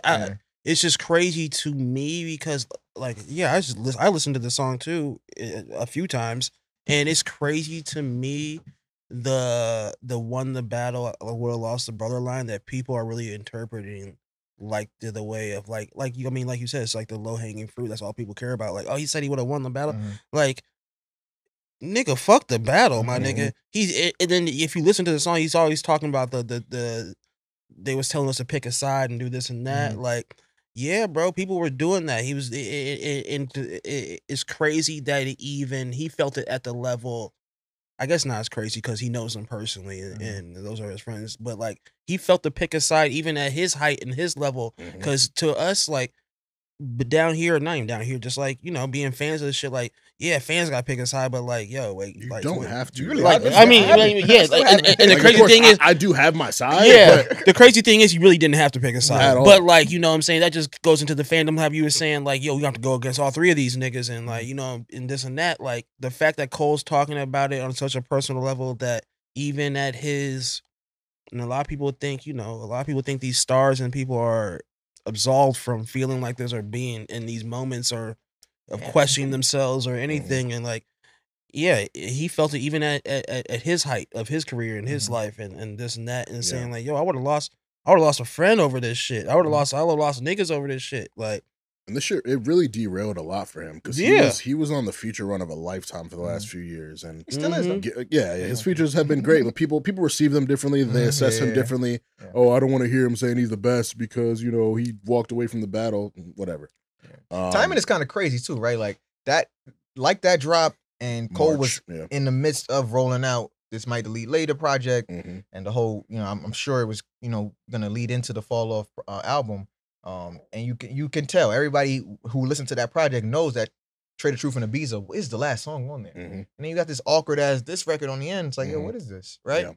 And you know Cole in his spirit. It's not about the skill thing. It's just about who he got to talk about. Mhm. It's like, yo, that's your dog. Yeah. And what you got to shoot back at him over? Fuck the big three, nigga. It's that's all you're really shooting at. Yeah. And you getting pressured like, oh, because you know what? We never had a moment like this. Yeah. Ever. Especially him. It's weird, right? Like, he was never tested in that way. Right. Mhm. Nobody ever tested him. And it came from Mhm. his mans who was really just trying to really, really, really get at the other nigga. Mhm. Because if rap is a sport, Kendrick Lamar got dissed. Mhm. Right? Yeah. From First person shooter, yep. not even. He got dissed on 7 Minute Drill. Oh yeah. The song exists. Yeah. Fuck taking it off of streaming. It exists. Yeah. So for him to hear that record and drop Euphoria, 616, Meet the Grams, not like that, and not say a word about Cole. The only word we hear about Cole is did Cole foul? I don't know why he's still pretending. That means he understands, like, Mhm. damn, I'm Spared him. You know what I'm saying? Like, Like, not spared him. not necessarily spared, but it's like, yo, damn, my man's caught a stray, but I still Yeah. got to handle business. Yeah. You know what I'm saying? He ain't mentioned Cole after that. That's a good point. So for me, that's Kendrick. Some understanding. Diabolical nigga right there. But that's a human aspect. Like, yo, my man's went on that stage, apologized. They probably had some behind the scenes combos, whatever the case may be. They did. And it's like, yo, I get it. Cole don't gotta explain that to us. That's why he ain't get on that track and say nothing about Kendrick. Facts. I'm sure there's understanding there. It's Drake on the other side who he probably can't get to right now because Drake probably really feels away because he definitely feels like everybody's against him. Mhm. I understand that shit. Mhm. So yeah, bro, let me tell you, I really I still fuck with you. You still Yeah. my dog. I still appreciate everything you've done for me. And do not let these fucking talking heads on the internet sway that. Mhm. You are my mans, bro. Yeah. And this rap battle shit, it is weird, and I don't want no parts of it. I'm Yeah. free.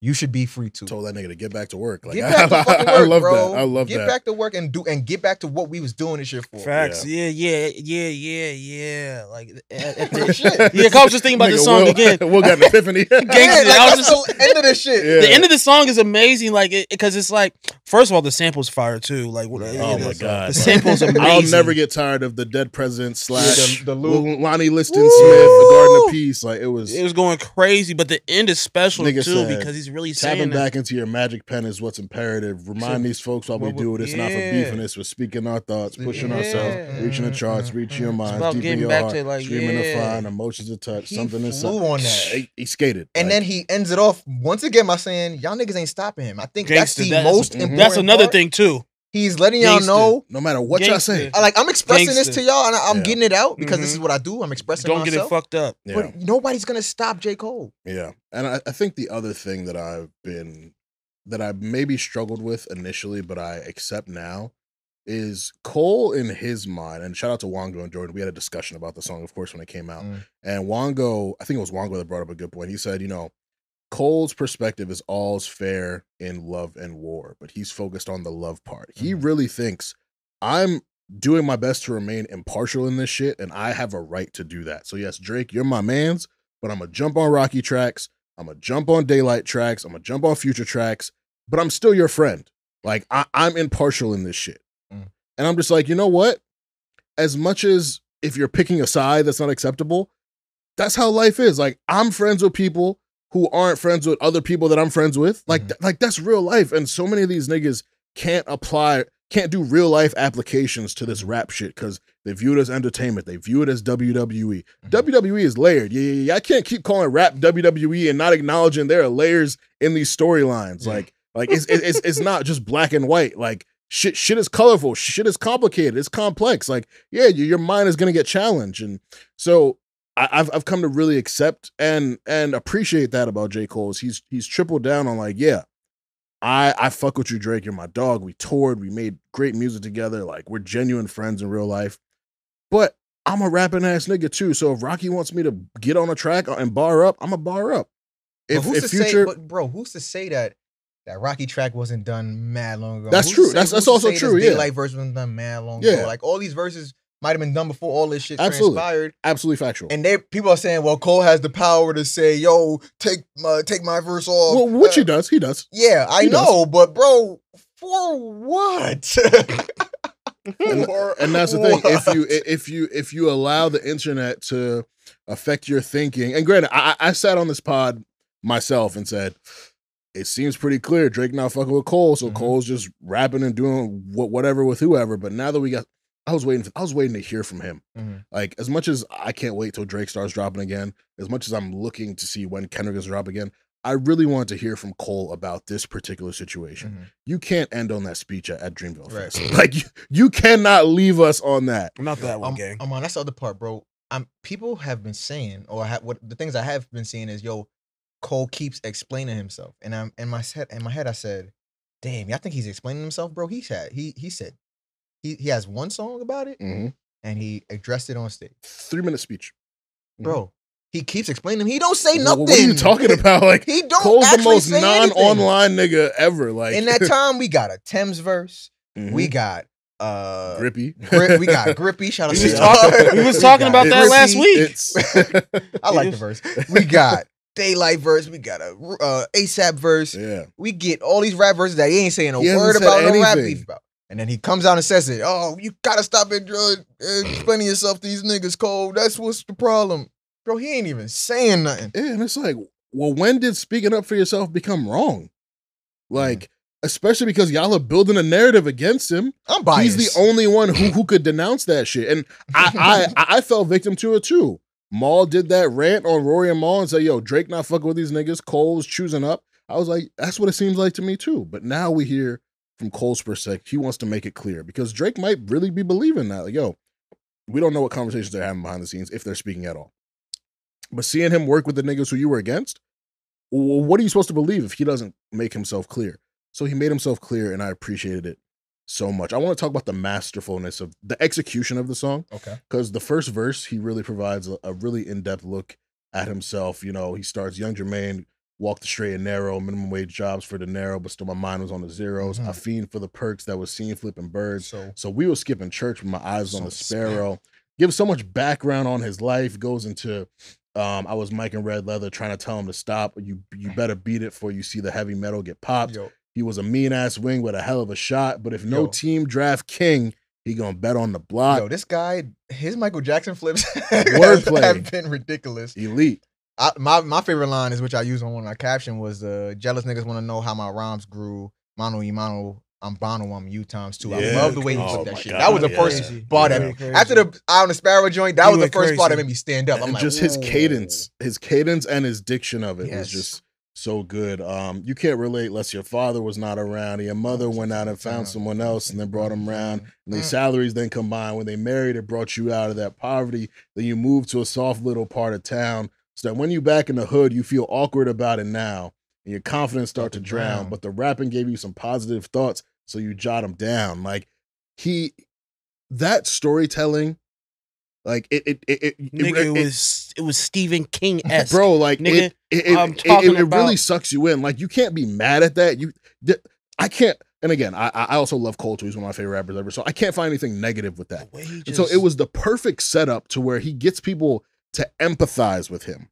And then he gets into verse 2, where he obviously gets into, you know, Benjamin Button, Cole's flow, reverse time. Find another, like, man, you gotta search primes. I'm scaling heights higher than birds can perch. Really know the words trying like to that? be something, hoping that this comes to my cursed mind. I'm sorry, man. Hey, man, I've listened to this I haven't played a song on repeat like this all year. Like all my real rap friends, or like not real rap friends, but like journal, like you, like I seen Cam. Shout out my boy Cam. Cam loves the shit. Cam's not the biggest J. Cole fan either. I know, that's why. Yeah, and that's why when I'm seeing it, I'm like, oh, okay, yeah, this must be ironically, like dope. My favorite part of the song is "Ride to It." Oh yeah, Ride to It. It's so simple, yeah, bro. But that's how you know Cole is a master at this, because he knows how to make a rap record feel like, yo, I was literally driving yesterday and I rolled the windows down and I'm like, nah, I gotta play this on loop. Bro, I was really drunk in the Uber Saturday night.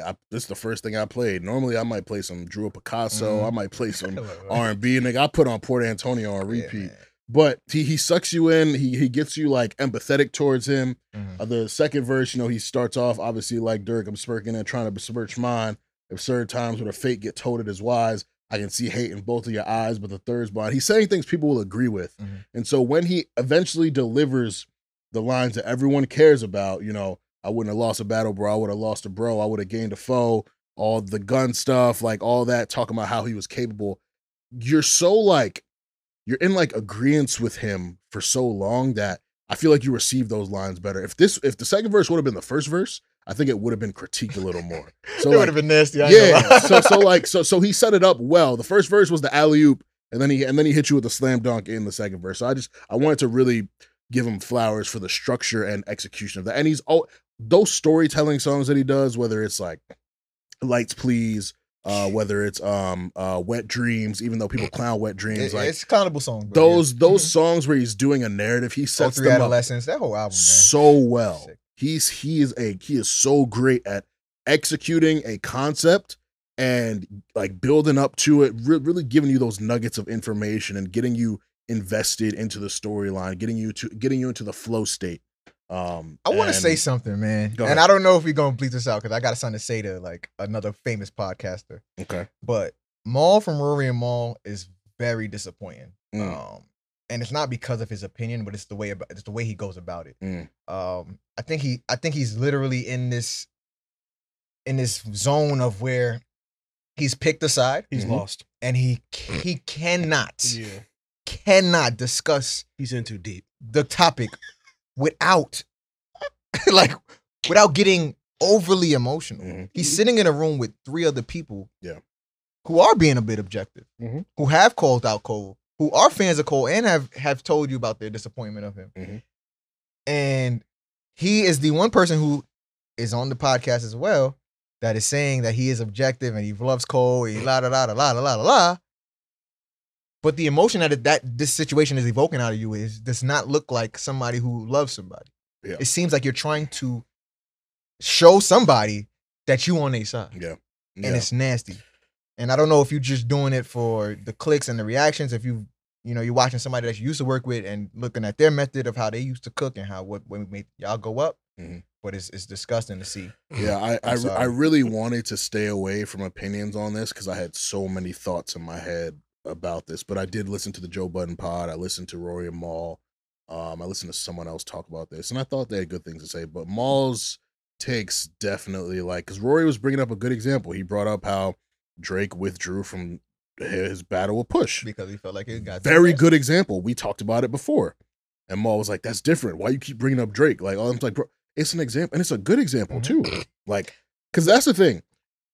There are some Drake stans out there who are like, Drake ain't lose that battle to Push. I'm which is insane. Which is just, I mean, like, yes, Drake is still the bigger artist. He won the war. Yeah. Sure. That battle he lost. Drake wins that life, but he definitely lost that. He lost that battle. And I own it because he gave us a great summer of music after that and great years of music after that too. But he lost that battle. Yeah.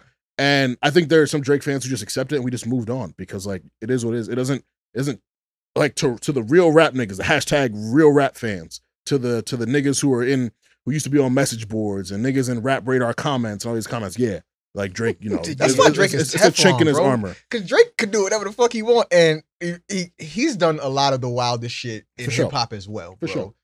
But he is still.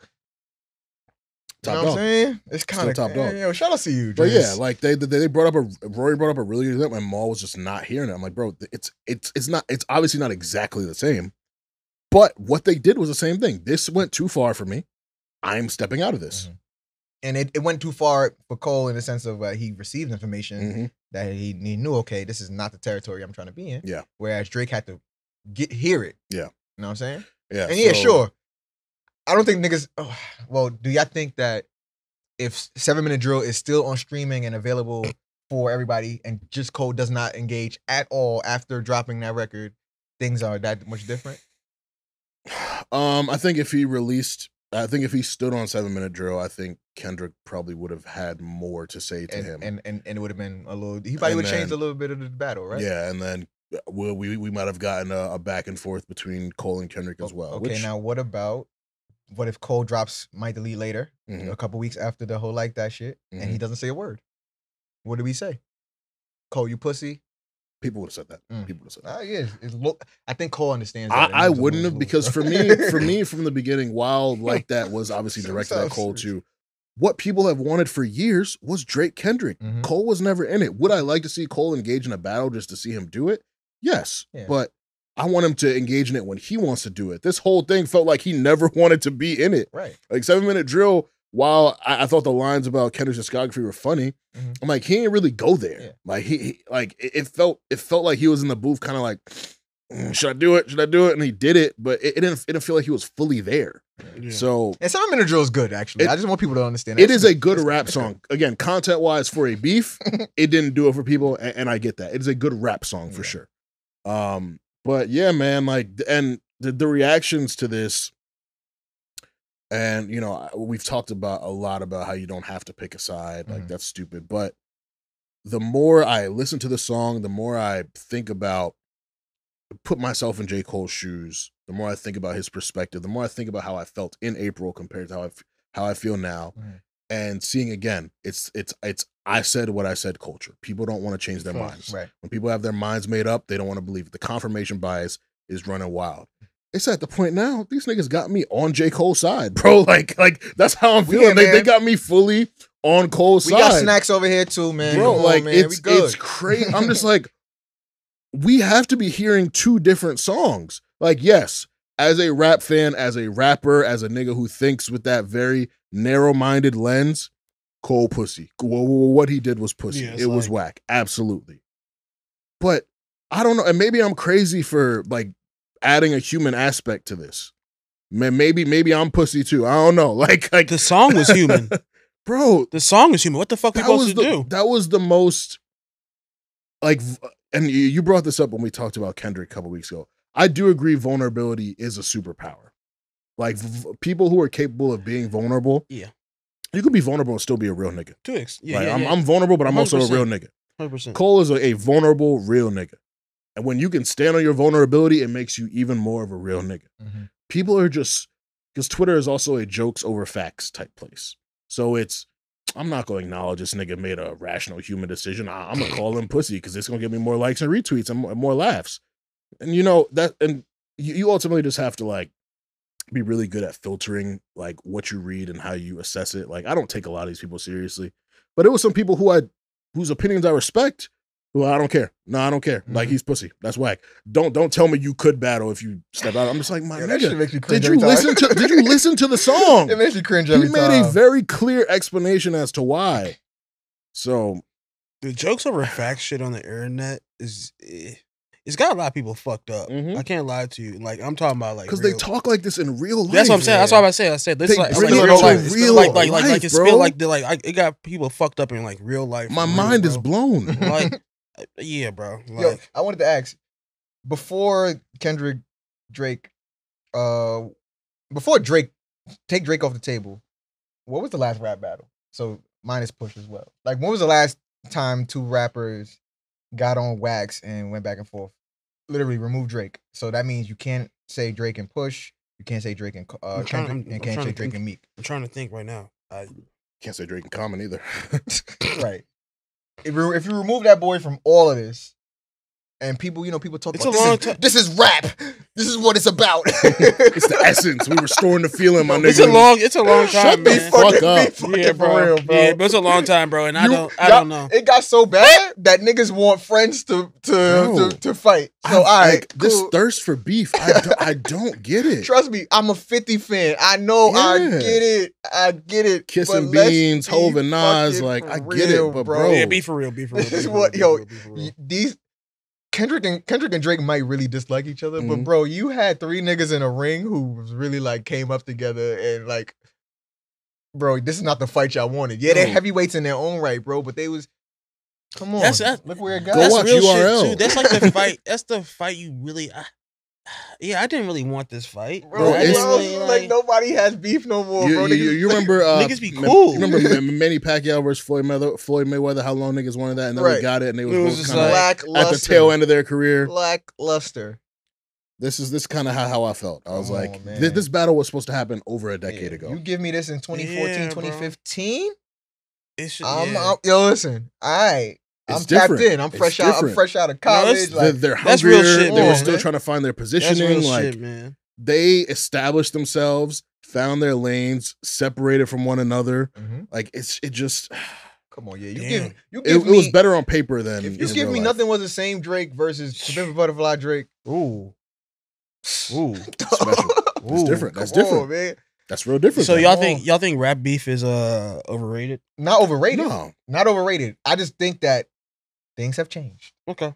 Things have changed. There's a thirst for it, There's a thirst which I for it. get. Yeah. But in this era we're in, as Kojo said so eloquently earlier, and because people have not talked about that enough, it's not about who the better rapper is, and it doesn't decide who the better rapper is either. Push beat Drake. Is Push a better rapper than Drake? Is Push a bigger artist than Drake? They'll debate it. They will. It's debatable because But that's come what on. rap is. But Like, come on. Well, like we know that Push is an elite rapper. I'm a Push fan, lifelong Push fan, but I don't think he's better than Drake. I don't. Personally, I don't. And that's not what it's about. It's about how can I tear down your character? How can I make you look bad to the internet and the world? Mhm. That's what it's about. And so it's just like Mhm. rap beef don't interest me that much. My boy J5. But I watch battle rap, bro. Yeah. That's And what I'm sitting there. I'm telling you, at the end of every URL battle, it's only opinions. Mhm. There's no judges sitting at the end at the end of the table like, all right, you won. Mhm. You won round 1. You won round 2. You won round 3. Like, yo, at the end of the day, they leave it for us to sit there and say, oh, he got 3-0'd. It's 2-1 her. It's 2-1 him. Yeah. That's what rap battles is. It's always going to be about an opinion, right? There's no structure to it where it's proven Mhm. facts. And that's the danger of looking at rap like a sport. Mhm. Basketball. If the score is 96-95, who's the winner? The team with 96. Simple math. There's no questioning that. You could say, oh, the refs made a bad call. They would have made that free throw. It didn't happen. They didn't get a chance to shoot the free throw. The game was over. One team had more points than the other. That doesn't exist in rap. There's Jordan no got closure. 6 rings. He got 6. That means he won the championship 6 times. Like you can't take that Can't away. take it. You can't change that. You can't. change it, You yeah. can't narrative your way out of that. You can't do all these words niggas love. You can't. There's nothing you can do about that. In Oh, rap, man. there's no scorecard. You can come up with the most intrinsic criteria. It still don't mean shit at all. This is an opinion based, subjective game. I will tell you, my young boys, my high school ball players that I'm connected with, I'm gonna promise you and tell you, they don't look at Drake, J. Cole, and Kendrick as their top dogs, bro. Yeah. They don't. If I talk to them Yeah. about hip hop, Oh God, they don't. are talking about other guys. Mhm. So, is their opinion on the landscape invalid? No, No, it's just exactly. theirs. Yeah. So That's it just like as much as More people I, got to hear what you just said, but yeah, go ahead. what? I said more people got to hear what he just said. No, but, like, absolutely, like, Go absolutely. ahead. And it's so funny too because I think about months ago, my boy J5 Will knows him. Like J5 was saying, yo, I don't really want to see this battle happen. Like I don't think it'll be good for the overall landscape. And at the time, I was like, okay, I didn't see the vision at first, but when you see what this has become, when you see how it's become co-opted, when you see how people are obsessed and clinging to this shit, and not like they're at the point where they're historically revising J. Cole's career. And it's like, I've seen the sleepy narratives. I get it. You know what? If J. Cole's music is boring to you, I can respect that for you. I don't agree. I love that nigga. I think his catalog, I don't think there's anything I dislike in his catalog. His early albums, they haven't aged the best, but like he has a pretty strong catalog. Chill out, Like bro. I love Cole. And I think he's an elite rapper. I don't hear I'm not hearing too many arguments niggas can say that would change my mind on that. Mhm. But that's what this has become. Like, and it's just nasty, man. It's really nasty. Imagine a 15-year career thrown away by a 3-minute speech. Man. Please cut the shit. My God. Cut the My shit. God. Cut It's the like, you know shit. what? And if this is what ends his run, well, Oh, salute please. on a 15-year run. Oh, please. Because niggas don't make it that far. Facts. Niggas don't even make it past 6 months. Come on. Bro, like, Let alone, boy, what? Come on, now. nigga built I'm from the ground biased. up. I'm biased. Where's my camera? Which one? I'm biased. Me too. I'm biased. I'm biased too. Cold world, nigga. Proud of it, nigga. Proud of it. But No, that's man. tight. Port of Antonio was a fantastic Mhm. track. One of the best rap songs. Why was it named that? Port Do you know? Antonio, that's a town in Jamaica. Okay. I'm guessing the photo that you see on the That's where he YouTube was stream, at, that's where he yeah. was at. Mm. You know, he got a lot of Jamaican homies that was probably out there. So, you know, that's probably like his timestamp, Mhm. you know? Yeah. So That's Yeah. okay. I respect it. Which is, I mean, Damn, great. I'm- I love it. I'm I coming love to you for all the J. Cole Yeah, facts. nah, Yeah, facts. he's I'm locked tapped in, in. man. He's that tapped in. nigga is locked in, boy. Fantastic record.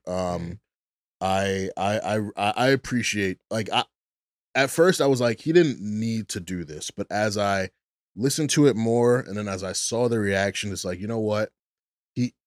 He didn't need to do this, but I'm glad he did, because people, even the people who don't want to open their minds and accept it, they need to hear it from him. Like, that's all we needed, was to hear it. And he kind of rehashed some things that he said in the speech at Dreamville Fest. But one thing I did notice, he dedicated a bunch of lines to saying, like, Drake, you my nigga, all that. He didn't really do the same for Kendrick. At first I was like, well, he didn't need to, because the Dreamville Fest speech was about Kendrick. Right. Like, he said, yo, that's my nigga. Like, I love you, bro. I think you're one of the greatest. Like, if you want to throw bars on me, like, I'll take it, blah, blah, blah. So I'm like, okay, like, all right, this, especially because the narrative recently was, all right, Drake clearly isn't fucking with him anymore, and Cole's not fucking with Drake either. He's doing records with all these niggas who Drake don't fuck with. But so now it's like, it's obviously got me speculating, and this is like, so like, what's the word? Like, I feel like a fucking tabloid writer, like, oh, so are Cole and Kendrick friends? Like, what's going on with them? Like, what we need to, what needs to be, I guess, what needs to be addressed is did Cole foul? I don't know why you still pretending line, because that's like, what you talking about, bro? And when are he doing foul? What are you talking about? We talked about that last week. We talked about that with Need to Know. I honestly believe a bunch of things Kendrick said were really just to get the internet against Drake. And it worked. It worked. People take everything Kendrick says at face value.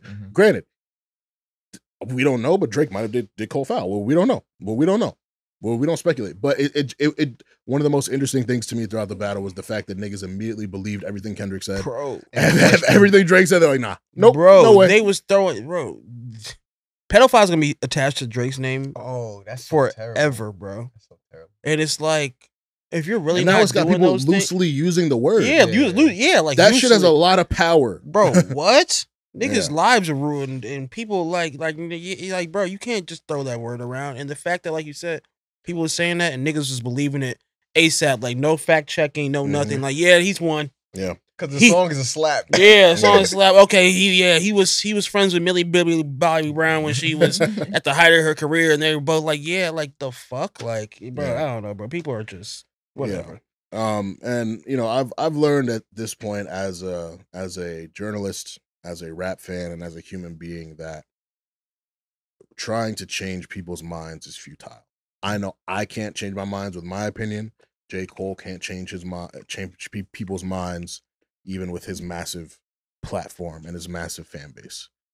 I just wish rap fans could be a bit more open-minded, like really take in something.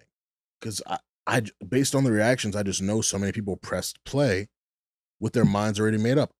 I went into it with my mind made up. Like, that shit in April was whack. But then hearing the song changed my mind, because I'm willing to do that. Like, you're not less intelligent or wrong for getting new information and changing your mind on something. That makes you even smarter, that you're willing to humble yourself and be like, okay, I'm going to submit to this information from this person who is either a direct source or is more informed than me. That doesn't make you weak. That doesn't make you, like, it's not a negative thing. Like, that's a great quality to have, is being teachable, I guess, for lack of a better word. And it was frustrating. Like, it made me not even want to put that thread out, but I just saw tweet after tweet, and I was like, you know what, man? I usually keep my discourse to group chats and stuff, but I'm like, you know what, man? I will deal with whatever anyone has to say to me about this thread. So I put it out, and granted, there was only like one person who, they quoted the tweet where I was like, I said I'm biased, but with nuance, and they were like, you said all that just to say you're biased. I'm like, damn, you missed every fucking point. Like, you missed every fucking point just to acknowledge. Yes, I said I'm biased. So you calling me out for admitting I'm like, all right. Prove the point. Like bro, people are retarded, bro. It's like a paradox of like idiotness. It's mind boggling. Like it's like, I'll be sitting in my crib laughing at what niggas have to say about this shit sometimes and the stances that they take. Like, this beef has really revealed there's more dumb niggas in the world than we made. Bro, I'm trying to tell I might you, be bro. dumb, but listen, I'm not. You're very intelligent. There's a lot of niggas, multi-talented gentleman. There's a lot of niggas in there that was doing real karate kung fu shit and being like, blah, blah, blah, the Kendrick this and that, and really can't comprehend over like 2 sentences. Like, bro, it's. And I think that's what made me fall in love with music the most, is the humanity of it. Like, when you think about a 50 Cent, yes, he was he was a gangster and Mhm. businessman and this like just giant, but he was also very human in his music. Mhm. Lil Wayne, open about his family struggles, shooting himself, his Mhm. drug issues, all that. Like all these people who became larger than life and super successful, they had a human aspect to it, which is why people connected to them so much. Jay-Z, Kendrick himself, Jay-Z, like his song "You Must Love Me," one of my favorite songs. Yeah, man. like- That's verses. That's a bunch of verses about straight vulnerability. yeah, Nigga man. Kanye. So I'm just like, how do y'all worship these people, and one of their most defining aspects be their humanity, and then you just selectively choose when to remove the humanity of rap. Like Right. that's why rap was started, because like it's the storytelling of it and the expression of it. Like that's why it's grown to the level that it is. That's why even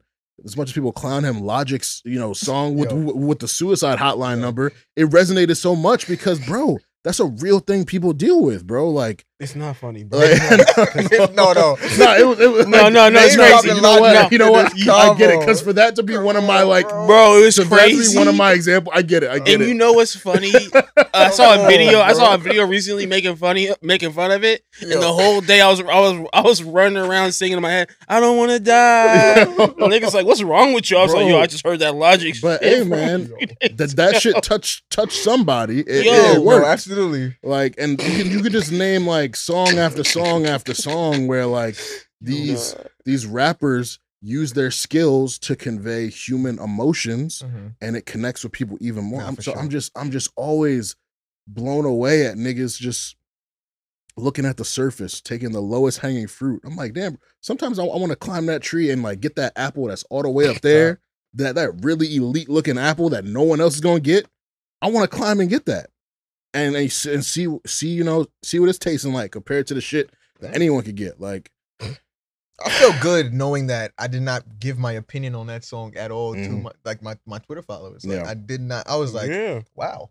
I I'm don't. sitting here in bliss. I Bro. listened to it on a beach, on a plane, Mhm. in a car, and didn't say a word to nobody about it. Yeah. I felt great. I feel like that's the thirst for people to say how they feel to people is also another problem. Like, It Oh is. God, It that's is. people gotta hear how I feel. Mhm. yeah, that's I another gotta thing tell them. too. I I got gotta a nigga tell with them. 339 followers. Like, nah, I gotta get this song, I bro. gotta let niggas know. Streets I think he need my sucks. opinion. People be like, yeah, people do that with a lot with like me and just like in general, like, yo, what do you think? Like, What do you- nigga, niggas wanna know like, what you think. I'm And now the just group like- chats is asking me too. yeah, it's just Yeah. like, bro, I mean, Salute to the yeah, group it's chat. just like, I love the group chats. I just love talking enjoy to it. group Like, I don't chats. give a fuck. Like, Yeah. niggas just, yeah, bro. A lot of people are always looking for that, the jokes over facts thing, and then like the other foot to drop to put the jokes over you for the fact that you said. It's like, yeah, I don't know, bro. People are crazy. Yeah. So, listeners, those are our thoughts on Port Antonio. Quite a long discussion, but I loved it, and I enjoyed that. Like, not that I want to have these conversations with like-minded people. I would love to talk to someone who completely opposes me on this song, so we can have that exchange, just to see the other perspective. But what I appreciated that y'all were able to take from the song was also the human aspect of it. Because if you're only listening to this as a pure rap fan, then you're missing so much from it. So much good shit that I think you can even relate to as a person. It made me think about arguments that I've had in the past with friends and how I didn't want to take it to a certain level, and the arguments where I did take it to a certain level and I lost someone that I really cared about. Like, it's I don't know, and maybe I'm wired differently. Maybe it's the emotional cancer nigga in me. I don't know what it is, but Big like, C's, man. but I'm just like, bro, like I wish y'all would just expand your minds a little bit, just a little bit, because this is a gem right here. This is truly a gem right here. So salute to you, Cole, man. I really hope you're at peace. I can't wait to hear what more you got coming, man. Once again, thank you, brother Kojo, for coming through. Short notice. We told you man. we caught him at the perfect time. It's all good. He made some time for us in his busy schedule, graphic designer for everyone in New York and across the world, and hooping and cleaning his sneakers and everything Yo, that this he guy. does. The man is busy, Oh, but man. always good to have you come through, man. Thank no you. doubt. Yo, listen, I never miss a an episode. I'm a fan first. I'm a supporter. And I've loved what you were doing back with Nick and how it's developed. Yeah. I've been on your phone letting you know what I think about the new iteration of the pod. You know what I'm saying? I'm proud of what you guys have like developed to become. I see the comfortability growing, and I see it. Facts. I'm a fan of it. Keep supporting, keep pushing y'all, man. So proud of what Stay Busy has become, and I'm here to watch it continue to go up. I appreciate you, brother. No doubt. I appreciate you, brother. And so for Kojo, who you can tell them where to follow you. Well, you guys can follow me at Joe_got_game on everything. That's JO_got_game. Yeah, man, that's on my Twitter, my Instagram, TikTok. And yeah, Armon's right. You don't really know what you'll get from me, but you'll get a little bit of everything from me. And this nigga can hoop, man. Yeah, he's a baller. This nigga can hoop, yeah. I'm washed right now. That's what's like the version of me that y'all seeing right now is I don't go above the rim no more. I'm not as fast with the moves, but you can dunk. I used to be able to get up there. Yeah. I can still dunk, but I just choose not to. Okay. I have a job. I go up there one time. Yo, I was hooping yesterday, and I had a fast break. And you can hear my teammate like, "Yo, throw it," and I'm like, "Yeah, all right, you getting this layup, and I'm getting back on defense. I'm not doing it no more." But it's funny. I was playing in the tournament in the summer, and in the layup line, all my teammates is going above the rim, boom, boom, dunking. I'm like, yo, I'm not pussy, bro. I went up there, dunked it. My man's in the crowd is like, oh shit, he still got it. I was like, nah, don't hype me up. I didn't even go up on the rim after that. I'm like, yeah, I'm good. So yeah, man. And shout out to Miss 2Bs, man. I love you, sis. Miss you. Real quick, do you want to talk about something maniacal? What you want to talk about? Something maniacal. Like what? I've seen some reels recently from a certain Instagram page. Nah, we good. No, you want to talk about that? Okay, not on camera. Never mind. This guy is sick. If you know, you know. So with that, from my brother, for Stay Busy alumni, Stay Busy family, Kojo. Shit. For the good guy, Will. Himself. I'm good. I'm just trying to. I'm thinking about those. Okay. And for myself, the bald nigga bombshell. We always want y'all more than anything to stay safe, stay humble, and stay busy.